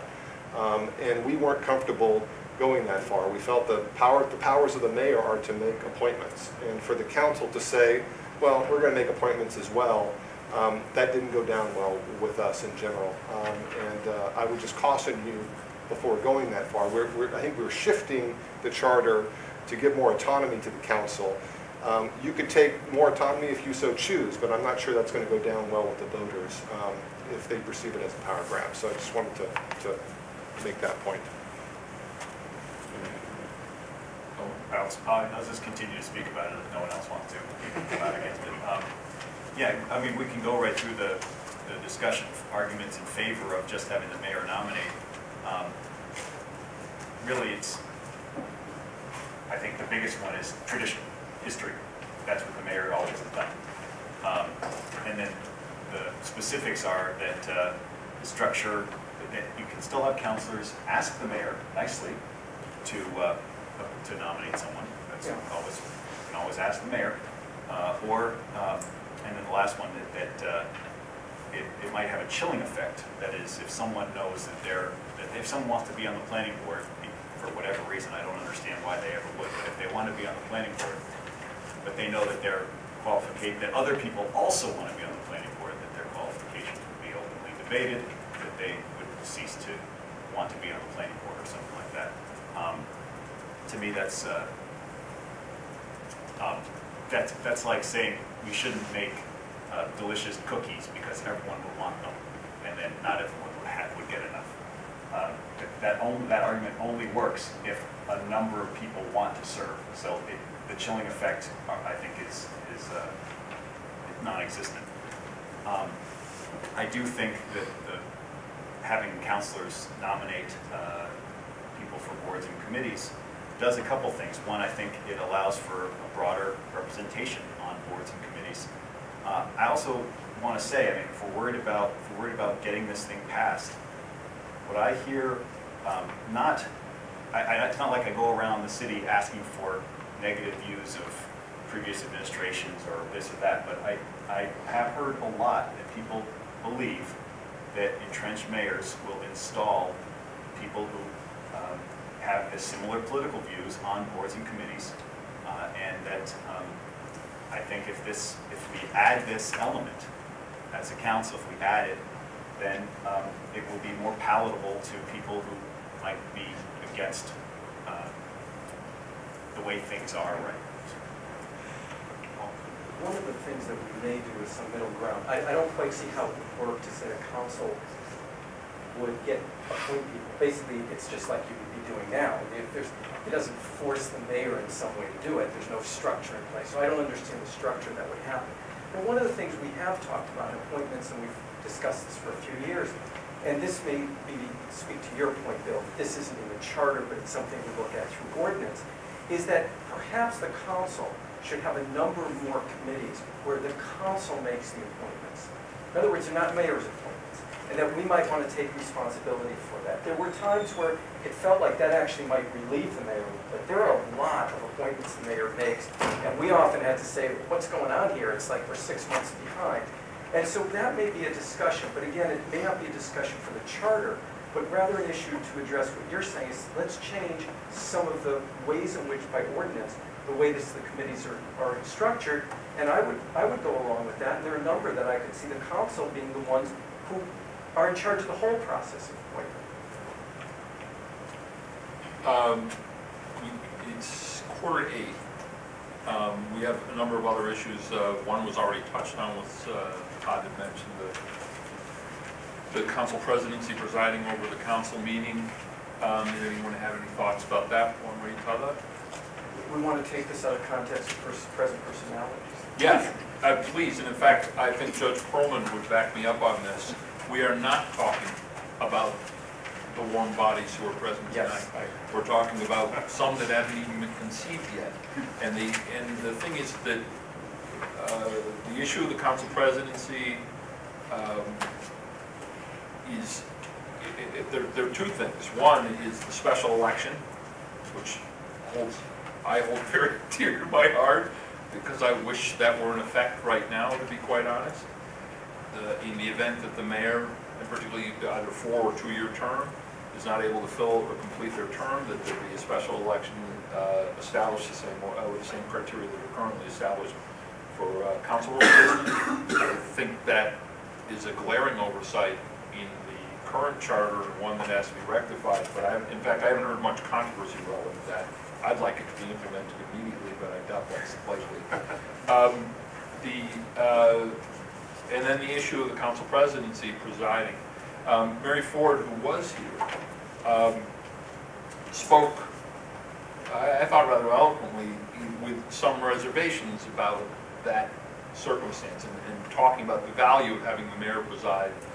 And so this wasn't without debate. This wasn't presented as complete consensus by the population. And I think former council president Pat Goggins also testified to this as well. But anyone else have any thoughts on that? I have some. First, I want to suggest we all do read the executive piece on each of these, because as Todd suggested, it covers a lot of the arguments on both sides, so that we don't have to recreate the arguments. I think it's a very well done executive summary. In some ways, I want to yield to the charter committee, because I was there that night, arguments for and against, and heard them, and they went on rather extensively. So, there's a way in which these are folks we asked to do this. They put in a lot of hours, and I'm not saying you shouldn't disagree with some of the things, but kind of like we should approach it to give them the power, is it liberally, to err on their side. And so I'm one who started by not wanting to, I wanted to have the mayor continue to be the chair, and I was pretty strong in that. And now I haven't moved toward having the council president as chair, but I've moved towards kind of being in the middle on this particular issue. What would your objection? My objections? It's addressed in the executive summary, and they address my concern that it might have diminished the flow of information, that how do you set the agenda, and all those arguments came out in that evening. And I was, okay, so those were my concerns. It's the mayor who's setting, who sets the agenda for the meeting, and the mayor's the one who's so much more in touch. I was concerned that would the mayor be involved in that? How would the mayor be involved? Again, I'm still for the mayor doing it, but I think my initial concerns about switching it, which are addressed in the executive summary, have been won over a little bit, or quite a bit. Also, one of the concerns is that you want the mayor present in order to provide information. We can require the mayor to be at the meetings along with the finance council director or whoever else they deem appropriate. We can also have the mayor sit at the table with us as the finance director does now, and simply be there to answer anything that we may ask while the council president chairs. Part of my concern that I had expressed was the power conferred to a council president could make them a de facto mayor if you had someone who was a pretty good wheeler and dealer. And they've addressed it, actually. I think if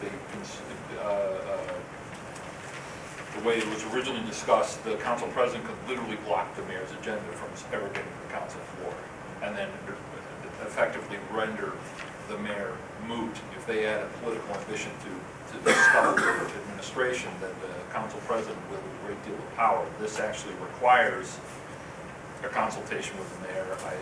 I'd even like to say the mayor's agenda should be put on the council agenda, and not just the consultation, but that it is part of the deliberative process with the council president, even if they're confrontational. In fact, they may even have conflicting agendas, that both agendas make it to the floor for the council to discuss. And that was one of my principal concerns. The other thing is the council president could essentially, with one specific council agenda, because the council president would be a voting member as well, could actually a very conniving one, could actually manipulate the process of debate. And through rules and some clever use of the rules. And so my concern is that I am concerned the council president could run roughshod over the council, although, you know, they'd be accountable after 2 years. Yes? I agree with that second point in a different way. I'm actually worried about the council president being able to act as a counselor. You know, they must be neutral when they, so. Although that's not stipulated in the Right. Is it in Robert's rules? The presiding officer has to, well, I believe, I mean, I So think we it lose is. through the vote? No, they vote, but during debate, if they wish to enter into debate, they must pass the gavel. They have to pass the I see, gavel. right. I So see. that's actually my concern. The wheeler dealer cuts both ways. It cuts with the mayor versus the council. It doesn't matter who the chair is. So I think that especially if it's the mayor's agenda. So I think that doesn't affect it as much as the presumed neutrality of the chair. I've attended the meetings also, and I also recall when Mary Claire Higgins spoke out in regards to she did not have a problem of the mayor not being the chair of city council. I feel that there should not be a problem with the council president. That person has to be as equal as can be. East Hampton, they run it without a mayor running their city council meetings. They have a president and a vice president, and their committees run very, very well. So I don't have a problem about a mayor that has to chair a city council meetings. I mean, we are part of government, and I think we should stay as being part of government and being city councilors and running our meetings. and it should be noted that the recommendation is to establish a vice president of the council, which we don't have currently. In the Robert's rules, the mayor can pass the gavel to any one of the councilors. If you refuse, then because you want to speak on the issue, because if you take the gavel, you can't speak on the issue. So before the mayor gets the gavel back, according to Robert's rules, you have to dispose of that issue. So you don't lose, as the mayor or chair, you don't lose your right actually to debate because you can pass the gavel. But you can only do it, according to Robert's rules, on very, very rare occasions, so as you don't interrupt the impartiality of the mayor or the chair is paramount, impartiality. So, but now, I was really in support of the mayor not chairing the meetings because I don't think that, I'll be blunt, that Robert's rules are followed. I mean, Mayor Narkowitz has never interrupted a speaker, ever. And I think we had, I'll say it, 12 years where you were interrupted constantly. And it says in Robert's rules also that a council will not be interrupted by the chair, even if the chair thinks they know more about the issue than they're talking about than the councilor. It says it right in Robert's rules. So, I think if Robert's rules were adhered to, the way they're written, this might not come up. And I'll stop with that. I know what you say. I just want to say briefly that I'm supportive of this change. It just makes common sense. And no one has a problem with the establishment of the vice presidency. I'm going to support it, by the way. I meant to say that. I'm in full support of this. Yeah, Jesse. At this point, because it has to do with the mayor and what the mayor should or should not chair, we discussed the mayor chairing being a voting member of the school committee. Sure. Well, Chair which? Chairing being a voting member of the school committee. the recommendation currently is, for the public's interest, recommends that the mayor retain the chair of the school. As I read what the charter drafting committee has done, which is kept the same structure, the mayor presiding over and voting the school committee meetings. This is my question to the committee. It seems to me that there are some really good reasons why the mayor should preside over the school committee. For example, the structure reflects the significance of the school committee budget to the city, 50%. The model reflects, it's endorsed by a majority of citizens, and it's a common structure. But I'm wondering why the mayor should retain voting rights as the mayor chairs the school committee.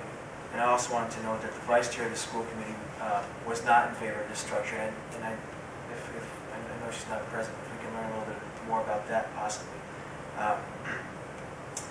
And I disagree that it's an arm that the school committee is an arm of the executive branch. I disagree with that statement. I don't think it is. So I'd like to hear from the other councilors and from members of the committee why should the mayor have voting rights as a school committee member? Why should he retain that? And that could lead to a 5-5 split. Go ahead. Well, just quickly after the 5-5 split, we did talk about that a lot, and there's never been a case of a tie in the history of the school committee. They try to work, pretty on a consensus basis. So there wasn't a grave concern that mathematical, technical possibility was debilitating. But we did talk about that. But to the bigger point, why should the mayor have voting rights? It's a debatable point, but the committee's final determination was there's the one person in the entire structure of the city government that has the clearest mandate from the public is the mayor. And with the school committee budget as big as it is, and as was debated when we had our roundtable with former elected officials, former Mayor Higgins made this point, when the public is upset about the schools, they call the mayor. They expect the mayor to take action when the schools are involved. And therefore the mayor should have the ability to act on those concerns. So that was the main argument for why the mayor should retain that authority. As far as what the school committee vice chair said to us at that same session, I don't want to put words in her mouth and botch her argument. So and it was unfortunate that we did not get more input from the school committee. She's the only person that came to that session, and no other school committee members came to our other sessions. So I certainly urge you to, if you have concerns about it, to reach out to the full committee and get more input, as well as other parents who are involved in school issues. But she seemed to have concerns that the mayor was, shouldn't be able to put such a big stamp on the committee, that the school committee should be able to act more independently. To which Higgins said, "Wait a second, I'm the one that gets all the complaints. So why should I have the ability to do something about it?" So there's a difference of ideological opinion there. By that train of thought, shouldn't the mayor vote the city council? I mean, the mayor certainly is the leader of the entire city, but I think possibly it would be a better separation of powers. The mayor didn't vote on that committee. Well, I don't think councilors have as much of a mandate as the mayor does, but more so than the school committee. School committee elections are rarely contested or even noted by the public. We did try to make some changes to hope to better that in the future. But it's never going to reach the level of the mayor. And I don't think the school committee is, you can say it's not part of the executive branch, I don't think it's part of the legislative branch either. It's its own thing. And our final determination was that the public should have a direct say in the strongest possible way in that body, and the best way to do this is to have the mayor have a direct role. Do you have a question? Oh, I had a question, not related to this, but maybe something that you can weigh in on. Council president and vice president, that relationship, as far as a vacancy, isn't really addressed. If for some reason the council president resigns, becomes deceased, gets convicted of a felony, goes away, is there succession? Does the council vice president become president, or does the council elect another president? And that isn't really clear in the document, and perhaps you just thought that we should deal with that in our rules or something, and you didn't want to have it in there, but it's left a little ambiguous.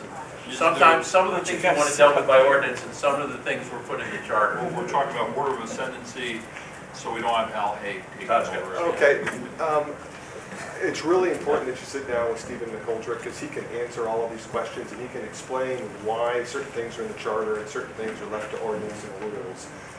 Really important, you need to spend 3 hours with him, because he can answer a lot of these questions better. Going back to the chair of the school committee, he made a comment that, you know, if the mayor is just a member, even a voting member, in most cities, mayors won't show up to school committee meetings if they're just voting members, if they're not the chair. It's perceived as sort of a slight to them to just be another member. So there's some practical politics there that Stephen, with his breadth of knowledge, can answer a little bit better than we as just committee members. This is, you're hearing a lot of things secondhand from Stephen. So to that point, Stephen wasn't able to come tonight. He was trying to, he has some family matters to attend to. He will be available for both readings of this as we debated in formal sessions. Paul's next. Yeah, I think the difference between the council and the school committee, just anecdote from my ward is when we found out that the current person from our ward was not running for school committee, I mean, I and some other people, I think we called 10 people to try and get them to run. So serving on the school committee is, I mean, I'm really impressed that people do it, and I'm glad they do it, but it's more like getting people to serve on the committee or position. There usually is not a contested race in the board level. They're served at large. And we're often, having been in the board for years, pleased will you serve. So it's just getting somebody willing to do that. It's less somebody having to debate what are the issues, what do they believe about the school committee. Rather, it's just please serve. We need people. I have to agree with Councilor Adams in this regard. It seems as though we do have a sort of a separation between the mayor that proposes the budget and then a legislative body that approves it or cuts it or what have you. To put the mayor on the body that approves the budget, or sent it on rather to the council, does seem to overly muddy what the committee is about, whether it's executive or legislative. And, I think the claim that it's an executive body is, or an arm of the executive branch, I'm not really sure I agree with that. So I'm not opposed to making the school committee simply the school committee and not the school committee plus the mayor. Terry, did you want to speak to this point? Well, just a quick question. Well, as long as I'm up here, I have the opportunity. I want to point out that I thought the issue that I raised about having minority views heard was going to be addressed by the Charter Review Committee. So I waited until the very last minute to express my views. They raised legitimate questions, criticisms, and I was only able to put together a statement that addressed those criticisms. I think their statement in here doesn't reflect that, because the statement that I put in clearly considers the objections that they had. And along those lines, is there going to be another meeting, or is it going to be another? The next time I speak on this is going to be before the City Council for 3 months. There will be, I believe, we'll be trying to complete business tonight and then discuss this the next time in formal session. So if you want, we will speak to that point. Let's clear up the school committee thing, and we'll talk about your proposal. I haven't looked over this way to make sure that you guys. Okay. Oh, we had our hands up. You did have your hands up? Well, okay. I'm sorry. So. Okay. What's your proposal? It's okay, Bill. All right. Well, do you have something you want to say on the school committee issue first? So we Yeah, can do this? Okay. I just wanted to say that what Councilor Spector was talking about, the difficulties of getting people running, because in Ward 6 for school committee, I just have talked with Sebastian from Ward 6, Mehmet, and she was saying how difficult it was just going out and getting 50 signatures. She said, you know, her term is every 3 years. The proposed change is to put everyone Hers to is 4 2 years. years. And she said when she goes out there, people will say, well, what are you standing for? What's your position? And here she's in this position for 4 years, and it's taken her forever to get 50 signatures. So there is a problem. I agree with Councilor Spector with that. Gene? I'm going to agree with all of you. I'm not convinced whether or not you need to have the school committee and the mayor. The school committee, you know, I always look at the school committee as a bunch of people that are there, and their focus is to educate our kids. And they know that they have a dollar amount that they can deal with. And they sometimes would sit through school committee meetings and would see school committee was go to some brilliant ideas on different things. And the mayor would say, well, we don't have any money for that. And the whole discussion would stop, would end. But maybe it's a different mayor, you know, so that's, people watch a particular mayor operate, and then they think, well, geez, I thought that was kind of blunt or brutal, and I'm trying to tiptoe here. And the discussion would end on some pretty good programs, I thought. Even discussions such as closing schools, like the Florence Grammar School, things like that, busing, things. So anyway, I don't know. I'm not convinced that the school committee needs to have the mayor watching them every minute. I think they should have a little latitude to be able to discuss things in depth amongst themselves. Are you suggesting the mayor shouldn't be present at the meetings at all? Because I'm they were suggesting talking the about it mayor before the should mayor's probably vote. not chair the school committee. And Yeah, get that's some more fine. clear data on that one. Well, the school committee, though, as far as being administrative or executive, they have a role in negotiating contracts with their unions.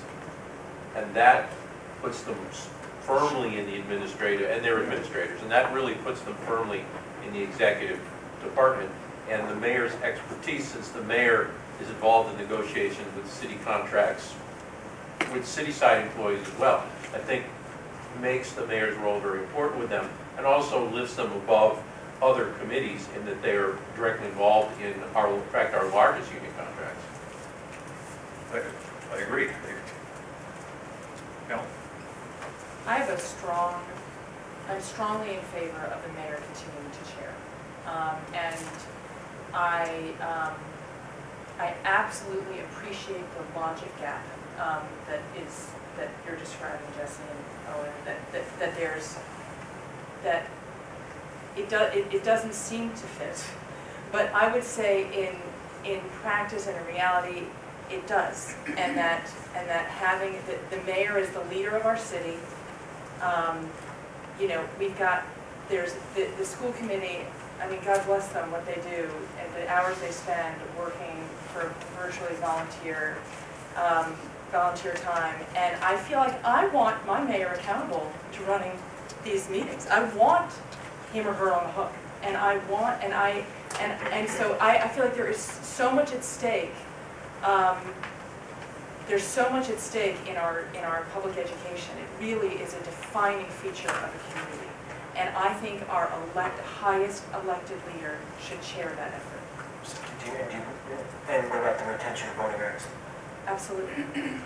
Absolutely. Councilor Murphy makes a really cogent point. That is, by my reckoning, the distinction between an administrative position and that. The collective bargaining, we don't, as councilors, do not participate in collective bargaining, thank God. But the fact is that the school committee is charged with that. They negotiate contracts, and the mayor is the chief administrator of the contract, should have a say. Otherwise, all the associated problems that we have with collective bargaining already become even further complicated by insulating the mayor from participating and presiding over that. To the issue that Gene was talking about, I mean, my concern is that the expression that of chilling conversation and debate happens regardless if the mayor's present. The mayor can still say, we have no money. I may not be able to vote, but I'll tell you, we don't have any money. So that still exists as a thing, regardless of whether they're chairing or not. I mean, they'd be referred to, one would hope, because, and what's significantly important, of course, is, as Jesse has pointed out, it's over 51% of the budget, significant dimension of the budget. So in that respect, I mean, I think that distinction is important. The collective bargaining distinction makes a big difference, so to the extent that the school committee is an elected representative body, a legislative body, so in that regard they're similar to us, and they enjoy less powers than we do. For instance, they could advise us on this charter, but we're going to vote this charter and not the school committee. But at the same time, they possess a certain power, a specific power. And I think this is regardless of the fact that it's difficult to find people to sign up for this. I understand that is true. But that's not an issue that we can legislate or determine I mean, we should make it as easy as possible for reasonable people to run for office or to represent. But the fact is, I think we have to be careful if we're going to craft this document to try and promote people with an eye towards doing that and then losing sight of what it is that we're asking them to do. Not to steal the judge's idea, but I thought the gradient was brilliant, by the way. It made it easy to understand. But in the gradient, I'm in the middle on this one. You know, it's not a deal breaker for me. I'm right in the middle. I think I could go either way on it. But I just think it's a discussion that needs to be had. Clearly, absolutely. Adam, would you want to add something? You want to add to this? Wanted to relay a perspective on this that it was voiced by Pat Goggins at a meeting of the Charter Drafting Committee back in December. He was concerned that the mayor chairing the school committee interferes with the power and leadership of the superintendent. And he felt it was a factor in turnover in that position in recent years. So I just wanted to make sure that was represented. Well, case in point, some of the turnover had nothing to do with the mayor. And some of it had to do with the law. That was just his perspective. I just wanted to convey. And again, and I think I take your point.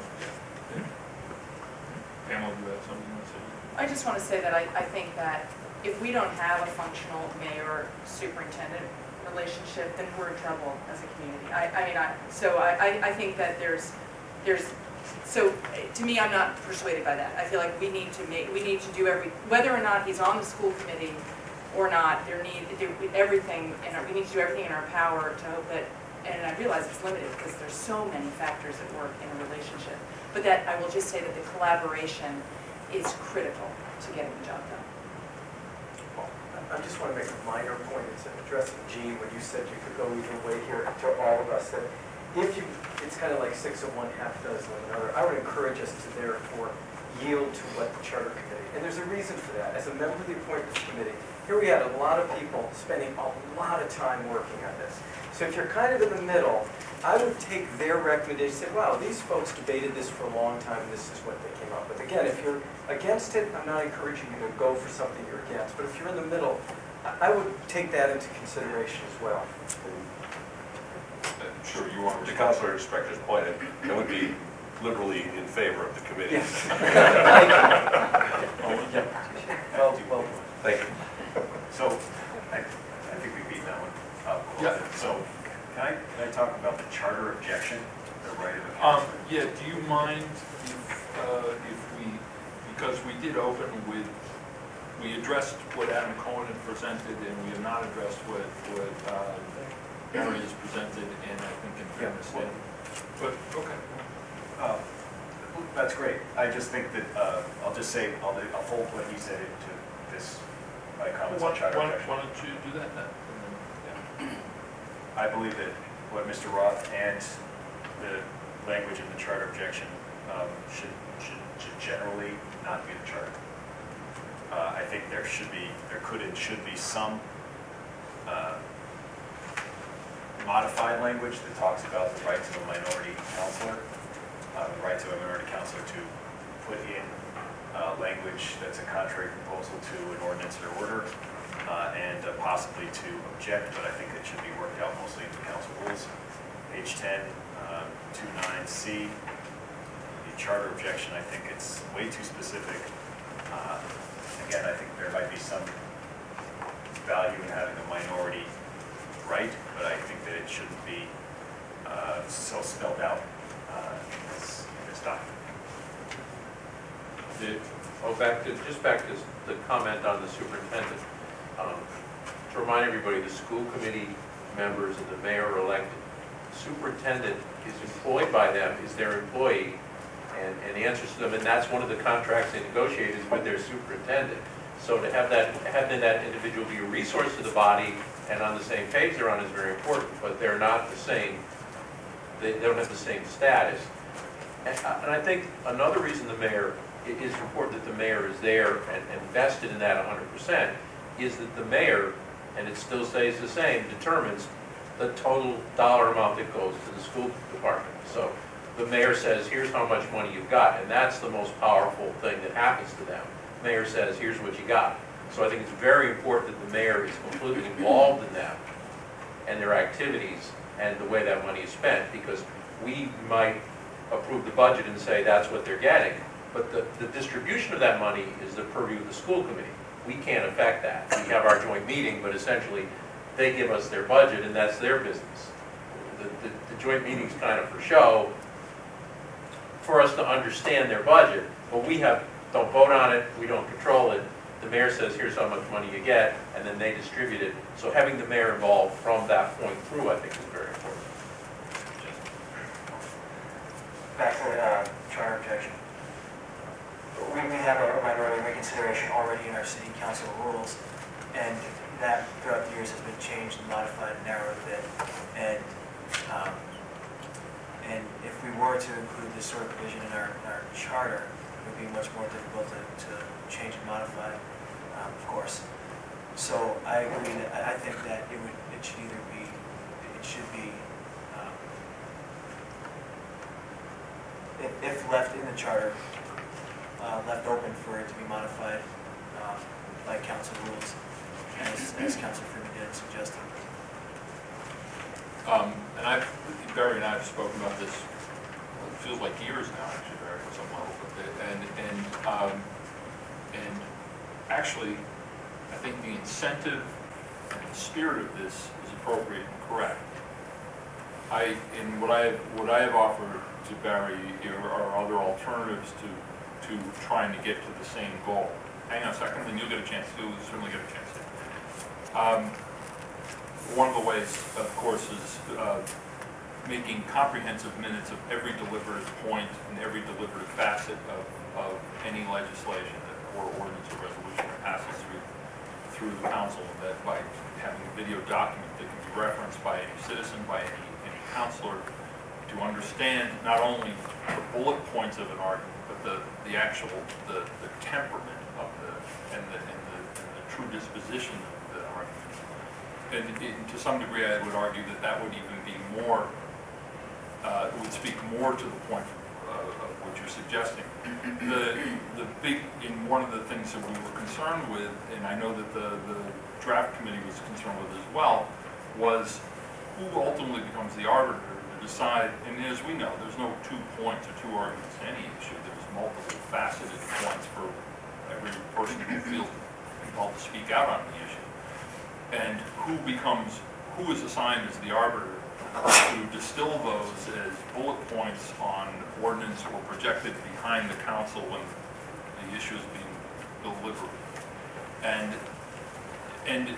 And also to what Councilor Freeman Daniels is saying, and also Councilor Adams, that making it a condition of the charter is the language is too fine and restrictive in that it doesn't allow for something more nuanced that we could develop through our rules.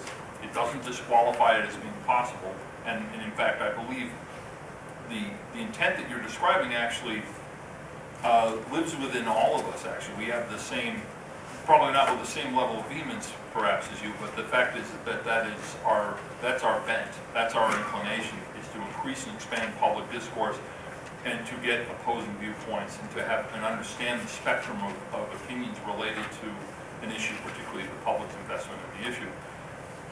I think we can draft, work with these outside the purview of the charter. And the specificity assigned to the charter rings a little off compared to everything else that we're talking about, which is pretty rudimentary.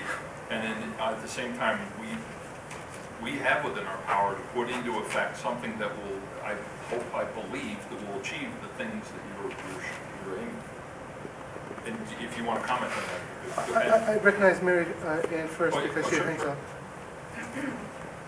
Well, I'm sorry he had his hand up too, and I thought we were speaking to him. There we go. Thank you, Bill. You're welcome.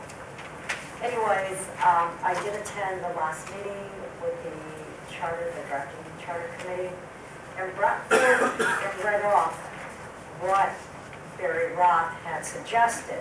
And I also told them that I had a monthly meeting with Barry Roth and also our city clerk, Wendy Mosna, and also Eugene Casey, and it all occurred, Barry, while you were gone away on vacation that last meeting.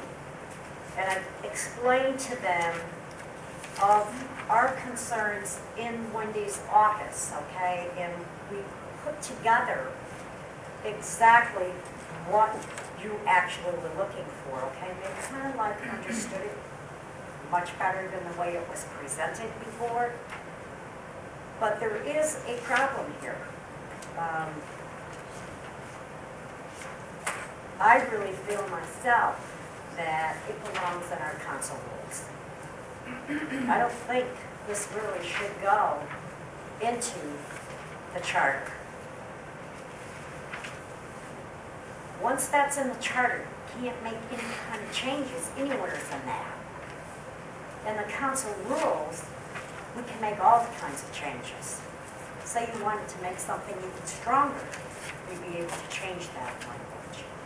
But I know talking with our city clerk, she also felt too, she didn't have a problem with it, of putting it on the council rules. So I just wanted to let you know that, and they told me that was their recommendation that night when I went there, was because they felt that it should go to the council rules. Go ahead, Barry. Thanks, Mary Ann, for filling in. I just got back, for those who don't know. Here. I know I heard from Councilor Owen Daniel Freeman, who told me that that's what we have a republic for. We have a republic because everybody knows the ordinary citizens really just don't get it all. They don't have access to all the information. That's what a republic is, in case Owen, you don't realize it. Those were the arguments made for a republic. And you said so as much tonight when you said a minority viewpoint of the council should be heard. Well, I got news for you guys. You live in a different world, most of you on the city council, from where most of the citizens in this country and in this city live in. The very fact that you're able to be on a city council puts you in a position that is way different from what the average person is in this community and in the country. When we rely on you to express our viewpoints, very often you simply don't hear it. That's why you've got the Tea Party movement on the right, and that's why you've got the sit-ins on the left. You don't get it, frankly.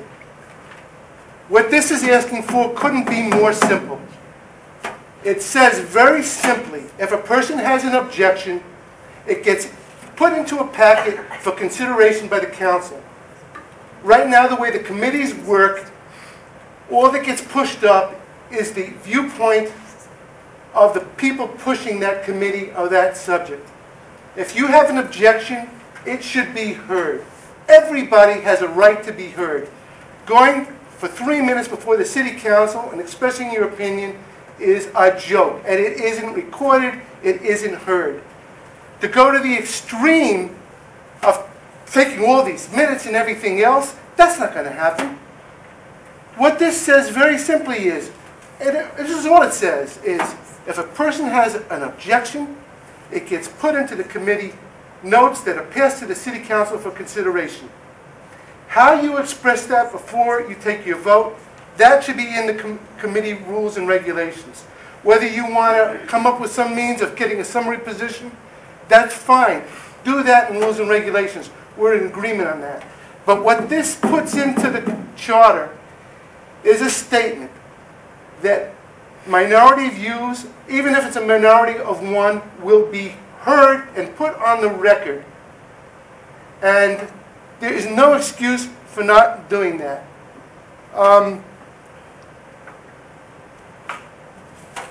Yes, Mary? Go ahead. Where would the problem be, Gary, by putting it on the council rules? Can you explain that? Sure.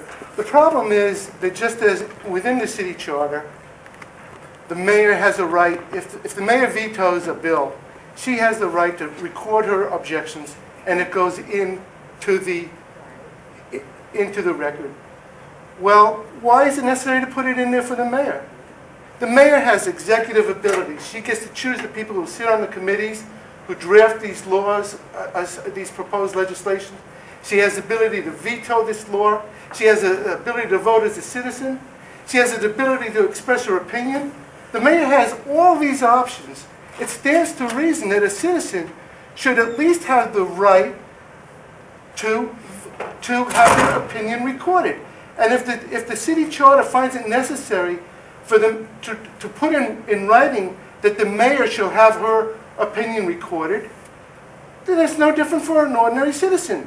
The city charter should say a record should be made of the citizen's objection. It doesn't put any onus on any committee or anyone to write it up. It's up to the citizen to write up an objection if they have one. And just along those lines, Mary, one other thing is that you get to speak before the city council. And that's because it's in the charter here. Otherwise, any day you could take away that right to speak before the city council. So it's tantamount to those two things. And it is absolutely beyond my understanding why there is any question about it. Well, Yes. yeah. Okay, Barry, you know we spent a little bit of time with our city clerk, and she explaining about the language of it. She also did not have a problem with it going into the charter, correct? Yes. Now, Wendy, how do you feel about this now? I mean, when I first talked to Barry, I said, well, it appeared that it was this should go to the council rules.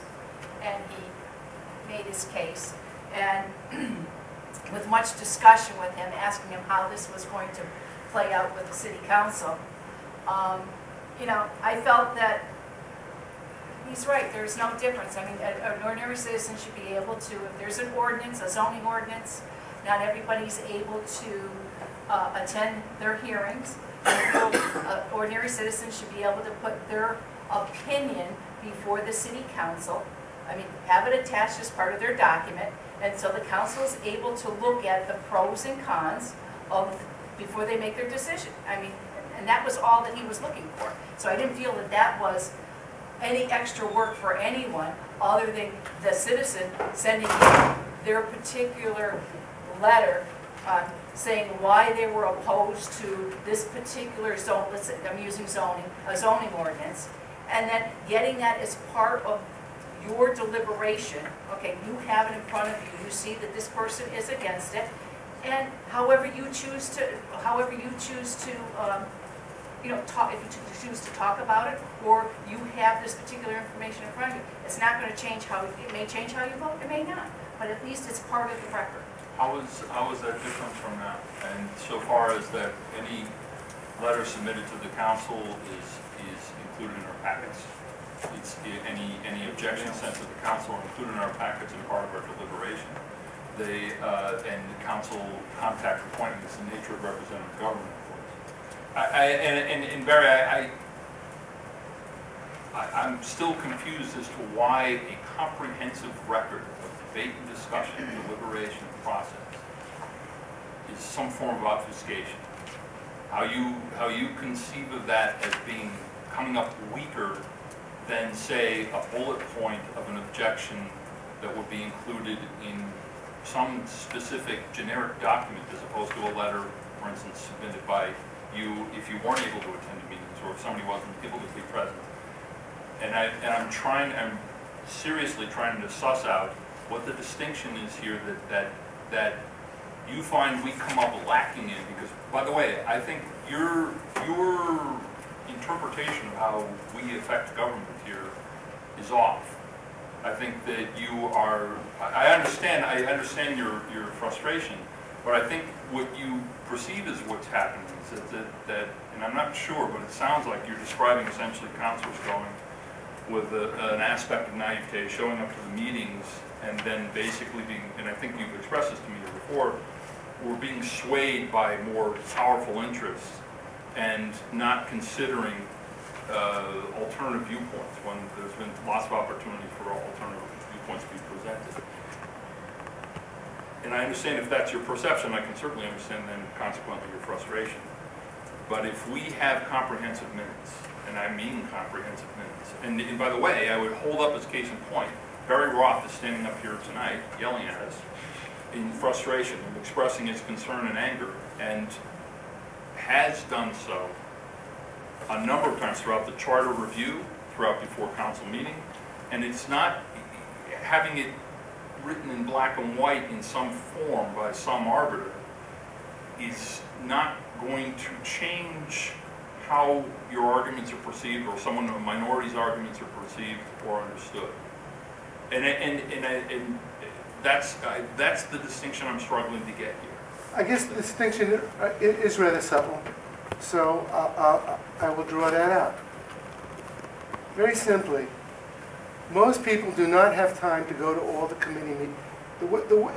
When something ultimately comes before City Council, it's because somebody has something they want to get legislated, ordinance, or they want something.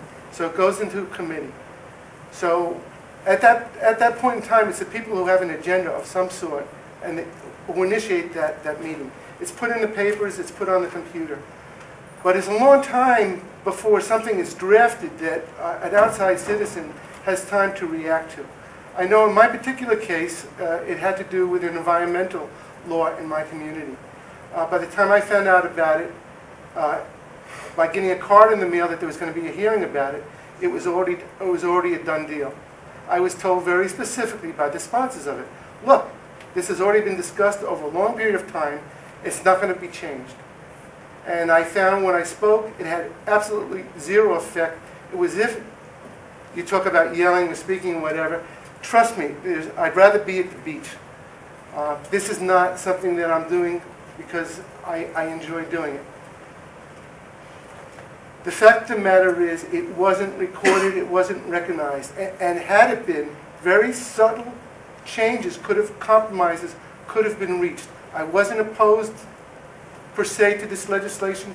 If there was something keeping the door ajar slightly to really hear it and not just be speaking before the committee, then a compromise could have been reached. A better solution could have been reached. But the process was boom. I hear Paul Spector tonight. Oh, the charter committee, they went over this for a long time. Blah blah blah blah. Who are we to really give a hard time on this? That was the same thing argument he gave to me about the environmental laws. If there is an opportunity, what I want is on record. Anybody can come at the very last minute, and the charter says that it needs to be heard. It just says that it needs to be heard. Then in rules and regulations, it can be debated about it. But when you pass a law with this in the charter, it says anybody can turn to it and say, look, I presented this. They had to look at it. They still voted this way. And therefore, it forces, it makes you stand on your position. When I stated my positions against the environmental turnback, which I don't want to overblow it because of my friends and councilors who were for it, I was not heard. And even though I had a guest column in the paper, but if you were to go look at the notes and the votes, it was as if Well, Barry, if I may, and I'm going to allow some of the council to suggest the process here. I mean, I don't disagree with you, Barry. I disagree with something you just said, which is I think I could almost rest my case. I think there was a huge amount of work that went into this, where citizens were invited multiple times to come. And for what I did not say is we should not have, if you don't have an opinion, I very clearly stated that, as Gene said, to give it a liberal reading, if you're in the middle on this. And so that I apologize. But you misrepresented a few things. So I want you to understand one thing. I think just in the last few days, one of the things that happens is whenever a letter comes to the council clerk, it comes to, let me finish, comes to the council clerk. You talked about listening. I heard you. I could probably repeat what you said. Stop the lecture, please. Well, body language says a lot, Barry. So when an email comes to the council clerk, we all get that. Anybody who wants to send that, and we read those things. I know that sometimes you can be frustrated because you can make an argument, you feel you're right, and you know what? You're heard, but you're not agreed with. And I think there's a big difference. When you also misrepresented how the committee process works. I've served on many committees for 8 years here. I have seen councilors turn the rest of the committee around when the mayor or someone else has wanted something, and in that committee meeting, one councilor or two say no. And so I disagree that it's just been a rubber stamp, which is what you were implying. But I do agree with your basic statement. I do think it should, I just don't think it should be in the charter, but I do agree with what you're saying. I think it should be written, I think it should be part of the council rules. Owen, Freeman Daniels, and Pamela, Well, I just want to figure out what we're doing here, process-wise. That's really what I'm doing. I mean, I'm fine with it being in the council rules. I'm not compelled to put it in the charter. I feel like we've heard you, and I feel like we are in the process of responding to. This is one forum. There's going to be other opportunities to talk to each other, to us individually, continue back and forth. But I'm just conscious that I know we have to be out of the room at 9, and I feel like. I do feel like for this increment, we've given this issue its due, and I just want to make sure that there are other issues we should. And Owen, did you have something? Yeah, I just want to make a few comments. Mr. Roth also addressed me directly, but, those are between public emails, so, that's a matter of public record. It seems to me that part of what you're saying, Mr. Roth, is you want an even cheaper version of the free petition. In a sense, the petition of one. So if the council is not in favor of the free petition, then they wouldn't be in favor of this. And I also want to talk about a couple other issues because I brought up the charter objection. And I do believe that there should be a right of a councilor in the charter for a minority opinion. That's what you put in constitutive documents. Minority rights. You don't rely on the body to determine its own minority rights. You put it in the charter and the Constitution, and the body works on the specific rules. So I do believe that there should be something like the charter objection in the charter. And I'm not opposed to Mr. Roth's idea that a councilor could have the right to put in a notwithstanding clause in an order or ordinance. So, when you read it, you say, whereas XYZ, notwithstanding ABC, which might be that councilor's objections to the issue. Mr. Roth does not believe that goes far enough, as he and I disagree, I guess, over the nature of what republic means. But I brought this up specifically because I think there should be rights of a minority councilor in Section 2.9. It is apropos to what Mr. Roth is talking about, but it shouldn't be as specific as it is elaborated here. Marianne.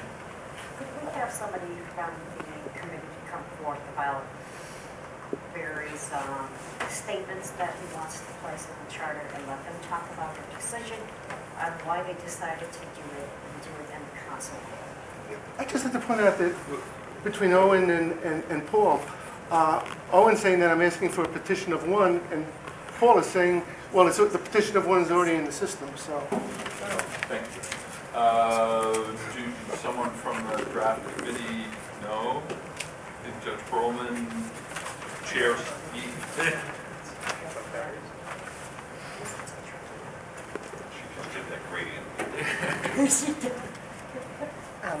I guess if my fellow members of the committee don't agree with me, they can come up and yell at you also. Someone's going rogue. I think we really just want to stand on the things that we've already said in our narrative to you, because we've considered Mr. Roth's issues at some length and included them in the report. Is that what you were asking for, a response on these issues? And I just think, again, I'm thinking about your time with 20 minutes left, and this is a subject that's been very thoroughly discussed, both by us and now by you. So whatever you see in our narrative, that's how we felt about the situation. Thank you so much. Sort of to this issue, and it's come up before meeting, because often a committee's recommendation will come to council before its minutes do. And I know it's always been very helpful to me to know what the committee's deliberations were like prior to making that recommendation. And often we'll get the recommendation and we'll be asked to vote on first reading, and we haven't seen the minutes yet because they just haven't been processed. I think, and council rule is definitely the place for this, to perhaps tie action on something to the arrival of its minutes, so that those of us that weren't on the subcommittee can actually see what their deliberations were, see if the public came and commented, and have all of that in place. And that might go some distance to solving Mr. Roth's problem, and also helping us understand what happened behind the recommendation. To that point, once we survive the charter review, we will start to convene open public workshops where the public is invited to participate, discussion about council rules committees and commissions, and this conversation will be continued there as well. And now, I know we're going to lose Pamela. We have 15 minutes left to discuss the rest of the charter. So, yeah, Gene, I'm sorry. I have a small thing. Go ahead. I really have not, when the city council relies on a formal recommendation for its voting, it shall accept an opposing statement for review prior to its vote when and if a different position exists. The composition shall state in writing the specific reasons for such disapproval. The city council shall enter the objections as part of the record in the same manner they enter the recommendations prior to voting. I just have to say, I think it's pretty simple to attach an opposing viewpoint and move it from committee to council. And so, I didn't have any problem with it at all.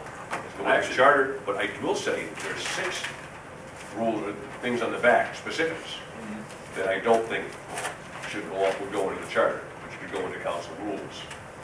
In that particular paragraph, I didn't have any problem with it at all going to the charter. I kind of support it, and I still do. I have a sense that actually there's consensus to that extent. The spirit of what's being suggested here, I got the sense that there's consensus is how it is realized and where it's realized in our rules or in the charter is the point of debate. And that's something we'll get to hack out on the floor, if you will, or maybe when we do. I'd like to see that one paragraph go into the charter, and then some of this can be hacked out into rules. We could, yeah, certainly discuss that. Mary Ann? And like I said, I spent a lovely time with Barry Roth and with Wendy. She said either which way, it didn't make a difference to her. Just talking with her again now, she said the same thing. It really didn't bother her which way it went. I'm looking at how much time we spent with him and making an agreement, okay, of how that procedure would be done, which Councilor Casey just talked about, is that each time I went to a committee, right, then it would be brought to City Council of what, before we got our packets, say we get our packets on a Friday, that objection would be attached to that. It would give us councilors the opportunity to call that person and talk to them about that objection.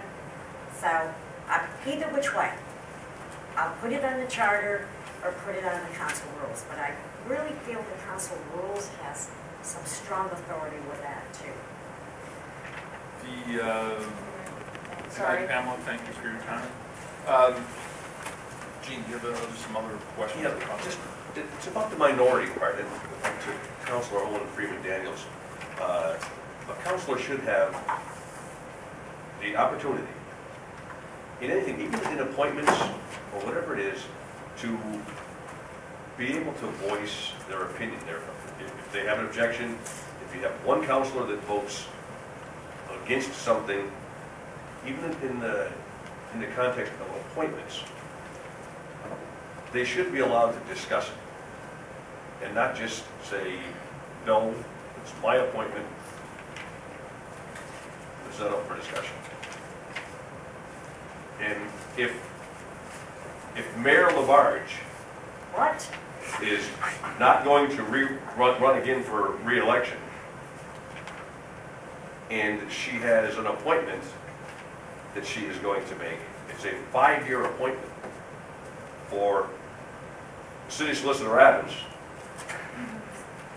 You're getting it tonight, but just, should that happen, an outgoing mayor who has a couple of months left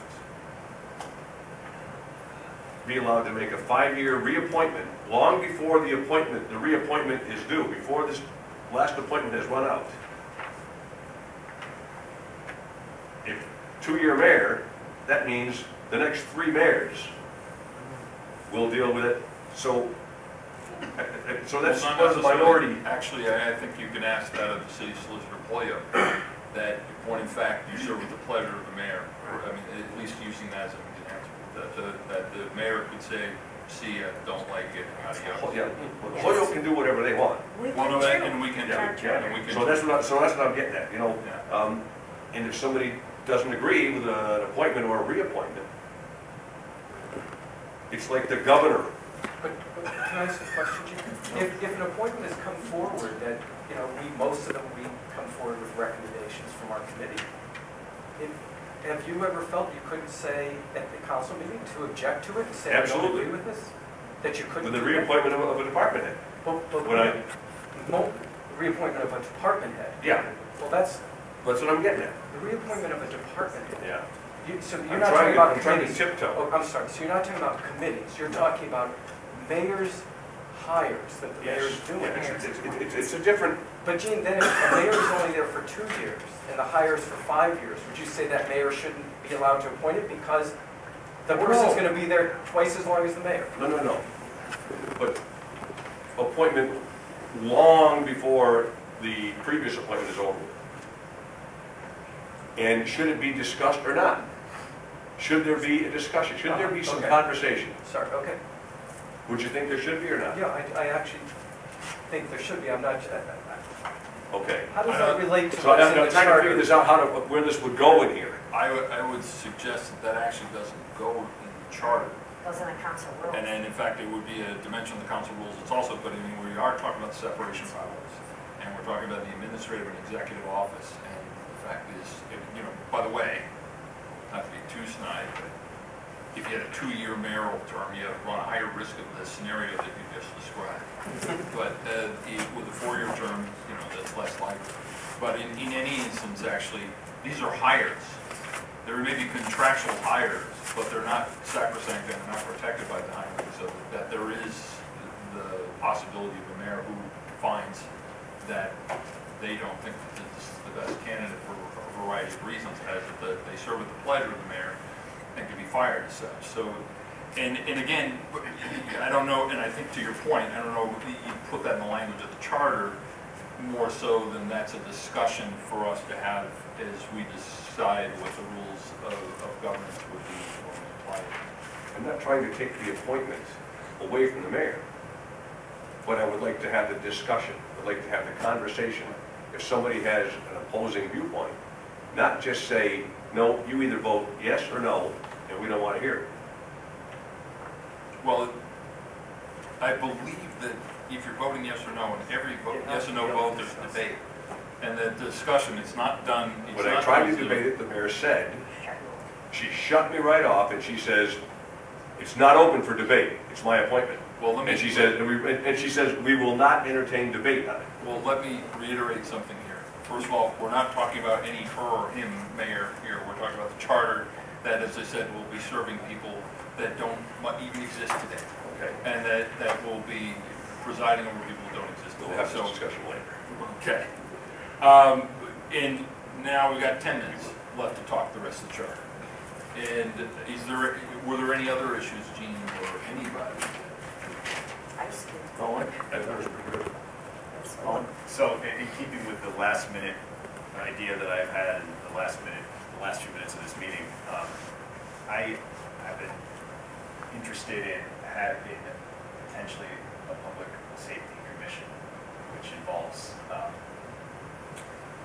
could involve some administrative oversight by councilors or by a committee that is not the mayor of certain bodies in the city, certain departments in the city. And I think that basically a few cosmetic changes to the charter, striking a sentence here and there, would allow for a commission. I don't want to put the commission in the charter. I don't think it belongs. I don't think any sort of thing that could be created by ordinance belongs in the charter. But in order to create such a commission, you could not do it if a couple of sentences, section 6.1, section 2.3b, if they're in there, you really can't have one. So I just would recommend that we take them out. And then if in the future, if the community or the council feels that there needs to be some administrative oversight other than just the mayors about certain departments, they could do it by ordinance, and the charter wouldn't. Could that be the question? Can we address that when everybody's saying? Stephen Gold. That would be a good question for Steve to see what we need to do, because I would certainly agree with you. We want to leave the option open. I think that's what you're saying. Yes, that's it. That's it. Yes, yes. So I would agree with that, and let's ask him what are any downsides if we have, what would we need to strike exactly in order to have that happen? But if someone's against it, I'm bringing it up so that, and I have to apologize to the Charter Drafting Committee because I kind of kept this to myself until very recently. It should be noted, it's a significant change if we were to vote on that now or vote on it next week, the Establishment Police Commission. So I appreciate your point that allowing the language to at least allow it, because it is a distinct change in the separation of the assignment powers, and that would be huge. And clearly, having a debate about this with this timeline at this late point would be challenging. But I think I appreciate you, and if you could isolate the sentences that you and the recommendations of the language modification. I'm not the consultant, but yes, I could. Right, but that's something that we can submit to Steve in advance of the meeting of the councilman. That'd be appreciated. Gene, if you have here. Thank you. Yeah. Just want to say thank you. I mean, it was a tremendous amount of work, and I think if we only picked about 3 or 4 different items, and it took us 3 hours, there really was not a lot to be debated in here. I think it was excellent. Thank you very much. It was a lot of work. Thank you. I'd like to reiterate not only my thanks and gratitude to the committee that devoted all this time and energy to it, but even more particularly a group that hasn't been recognized adequately enough, and that's the public that actually contributed to the conversation. And I speak to you directly as well, Barry and Adam, that this is a document that's not just for us, it's a document for the city.